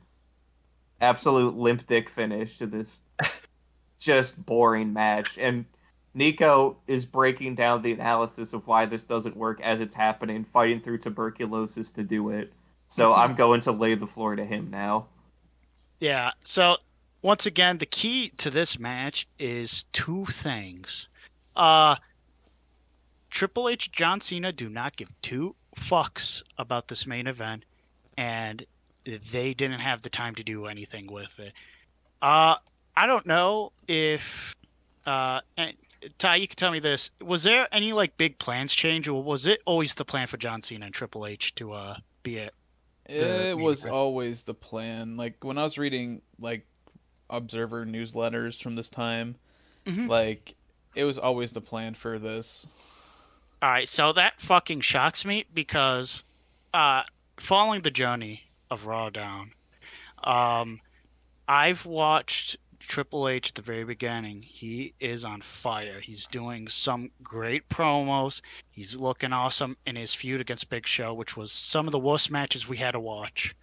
It was pathetically bad. But I saw he had it in him, and I don't know what the hell happened, but he just kind of started losing steam. And then they get to this match, and John Cena is, once again, he is being portrayed in this mode where it's I don't know, he's pushing away from thug life and all that, but he's just starting to get in Super Cena mode, but it's still a little new. He didn't really bring much to it. Triple H didn't bring much to it. A lot of the meetings was I will defend my championship, and Triple H is mind games. Yeah. And that was basically the whole setup to this. And now the match, I mean, yeah, there were a lot of rest holds, but honestly, when there wasn't, it was okay. It was yeah, but that was 30 seconds of the match. They just didn't want to do anything but build up this aura of this match, but there was no aura to begin with. The build didn't help. Yeah, exactly. And Triple H, honestly, I mean, he got wins and stuff, but he didn't feel like he really did a lot to, he didn't feel like a indomitable force. He just kind of felt well, Triple H, I mean, he's a main eventer, so, I mean, come on now. We don't have to really build this up. Which is, no, you do have to build it up. It was stupid not to build it up better. And, like I said, if this was a No Mercy mid-card pay-per-view match, I would have said it was good. It's yeah, too many rest holds, but you know what? They could have cut 11 minutes from it. But the actual bones of the actual moves and stuff going on, they did some not interesting, but good stuff. But it's 22 minutes. It slogs for the first 10. It's ridiculously paced. There's no heat. It's one of the I can't say it's one of the worst main events because I've watched most of WrestleManias and there are so many worst main events, but it's probably one of the most nothing main events. I'd say it stands out as worse than a bad match because in a bad match there's memorable moments and you can go back and go, shit, this is bad. I got to show you this bad match. Look at from the matches I've shown Dave and Martin for tens of years at this point, a decade. I go, hey, look at this match, and it'll be the Doomsday Cage match from WCW, and I go, look at this stupid shit, and then everyone goes, that's a spectacle. This is the most ridiculous thing. You'll remember it. If I say, last week or 2 weeks later, hey Dave, Martin, do you remember John Cena and Triple H? To be no, huh? No. I just watched it yesterday. What? I don't remember it. Yep, 100%, dude. And I agree with you. I mean, this has always been my philosophy on things in life. I'd rather have something bad than something that just makes me feel nothing. And that's what this match is. However, I will give it one excellent positive, though. Yeah. Raw main evented WrestleMania. We're the best show. I can't fault that. That's right. But so, Tell him. at the end of the day, we're still better than a Rey Mysterio match, even though this match was complete nothing. True. True. Man, we made it. We got through Mania 22. What a great high energy finish to this 7-hour podcast that Editor Ty is putting together. Listen, man, we are all exhausted. We watched 4 hours of Mania yesterday, and now we have to go into this today and film all this stuff with multiple crews. I think we deserve a little tired break at the end. A little baby mode to take a nap. Especially too much pizza, too much butter chicken. The butter chicken killed us, man. God, it looks good though. I wish I had. Tell them about butter chicken. Oh, we did. Yeah, but just to reiterate, butter chicken, delicious. Will kill your body. Like it killed Pete so bad, he's not even here. He had to leave. He had to go. Pete, at the last after the main event of the SmackDown, they all just dipped because they were dying. Yeah. They all shitted and had to help each other with their shitteds. This is 100% true. And that is exactly why we need this rest. But hey, don't worry, because we get to rest. That means, because if we just went into it right now, I guarantee half of us would probably quit with the next few months we got on Raw. And I haven't even watched it yet. I don't know what's going on, but I already know it's bad. As the leader of the looking forward group, you guys are in for pain. Hell yeah. Let's go. Yeah. Masochists here. Emerald, This is your first big pay-per-view. Like watching it, caring about it. How did you feel going through it? And give me just like high points without like going super into detail, and maybe like, why did I watch this? This is stupid. All right. Tag team championship, pretty good. Big Ben won. Big ups. Nope. 2 thumbs up. Edge versus Mick Foley, absolutely rabid. Loved it. That's great. Trish Stratus versus Mickie James, mid. Again, this is 2006. They're not treating women right. Fair enough. Vince McMahon, Shawn Michaels. I was there for the destruction of the McMahons and the Spirit Squad. Fuck them. I hope they all eat bad butter chicken and die on the toilet. Oh my. John Cena and Triple H. Oh my God, they fumbled it so bad. I could not even say anything about it when we were talking about it. It was just... Which is funny because, I mean, we just watched The Chaperone a little bit ago. Wink, wink, wink, wink, wink. And Triple H, you hate Triple H. And then you started Triple H. And then you started loving him, being a ex-con, becoming a good guy. So maybe you had a better feel of Triple H, but you just wanted John Cena to win. And by the end of that match, you didn't care if John Cena won. You just wanted it to be over. I did. I wanted it to be over. It was just holds. And it's just like, this is wrestling. Flip a guy. What are you doing? Kill him. It's not Greco-Roman like real wrestling. It's like, this is a show. Like, put on a show. Yeah, we were...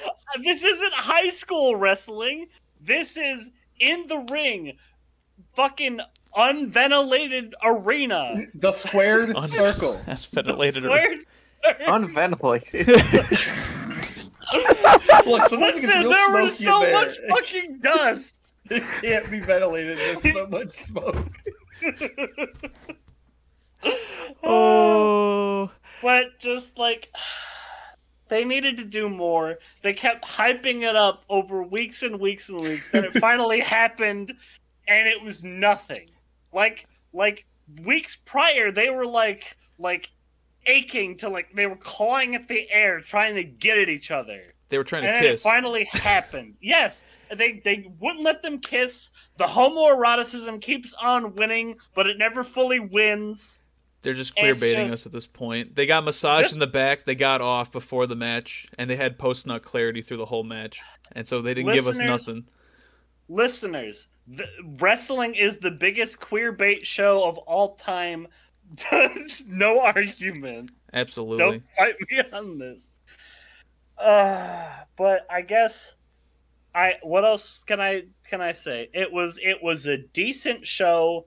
Thankfully, Mick Foley and Shawn Michaels carried the show. Thank you, my gentlemen. I hope to see you bloody and deranged in the future. So, going forward, going into the next pay-per-views for the next months, it gets worse. It gets way worse. I'm not happy about this. I'm sad. I'm happy. I'm sad. Why is it get worse? I'm ready to go. We're in 2006. We're supposed to be going up in the years. Things are supposed to get better. You're supposed to learn from their mistakes, Ty. Yeah. Please. We haven't had the mistakes yet. Yeah, we're ready for. Yeah, this is the like we're smooth sailing. This show is like, hey guys, we tried. We put on a good Super Bowl. By the way, like Emerald, in comparison, this is like the Super Bowl of shows. This is the one where we all build to finish off strong. Hang on, I gotta scream real loud, so I'm gonna dip my mic sensitivity down a bit. God damn it! Yep. All right. So we get new beginnings, and these beginnings are going to be incredible. Yeah, consider the next Raw to be the reset. Or No, don't reboot. either we get the reset or rebooted. everything either gets rebooted, reset, or just continued on past the point where it should have ended.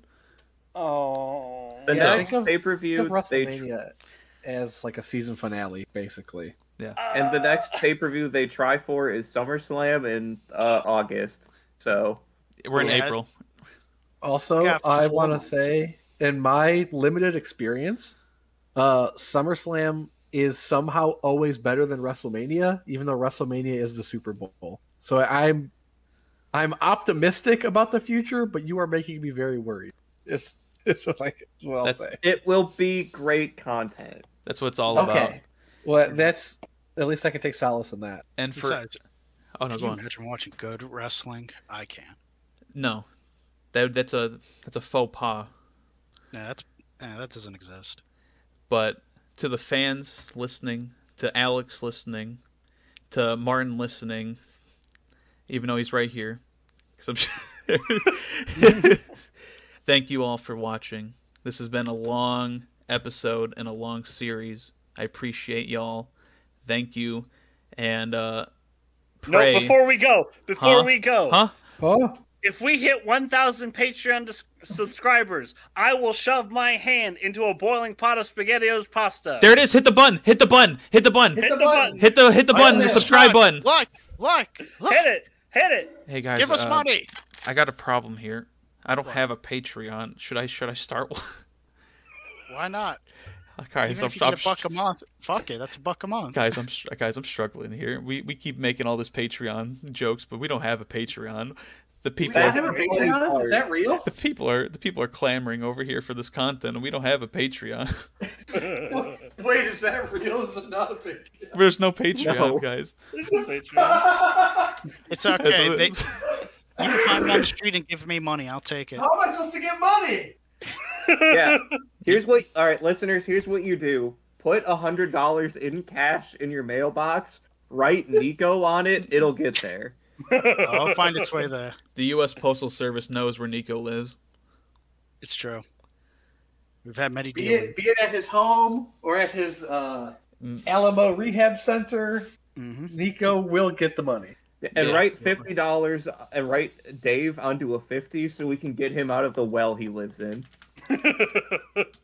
Yeah. That's a pretty deep well, too. I can only climb out for so long. The mod discount gone for too long, and now I must descend into the well. Fair enough. Give us some money. Guys, we cracked 25 minutes. We went 3 minutes longer than the match. Woo! Yeah. Let's But- go. We're cute. And more entertaining, too. Thank you all for listening. Appreciate y'all. We'll catch you next week in Raw, where we melt Emerald's brain a little bit more. Truly. I think everyone's getting a little bit of a melting next week.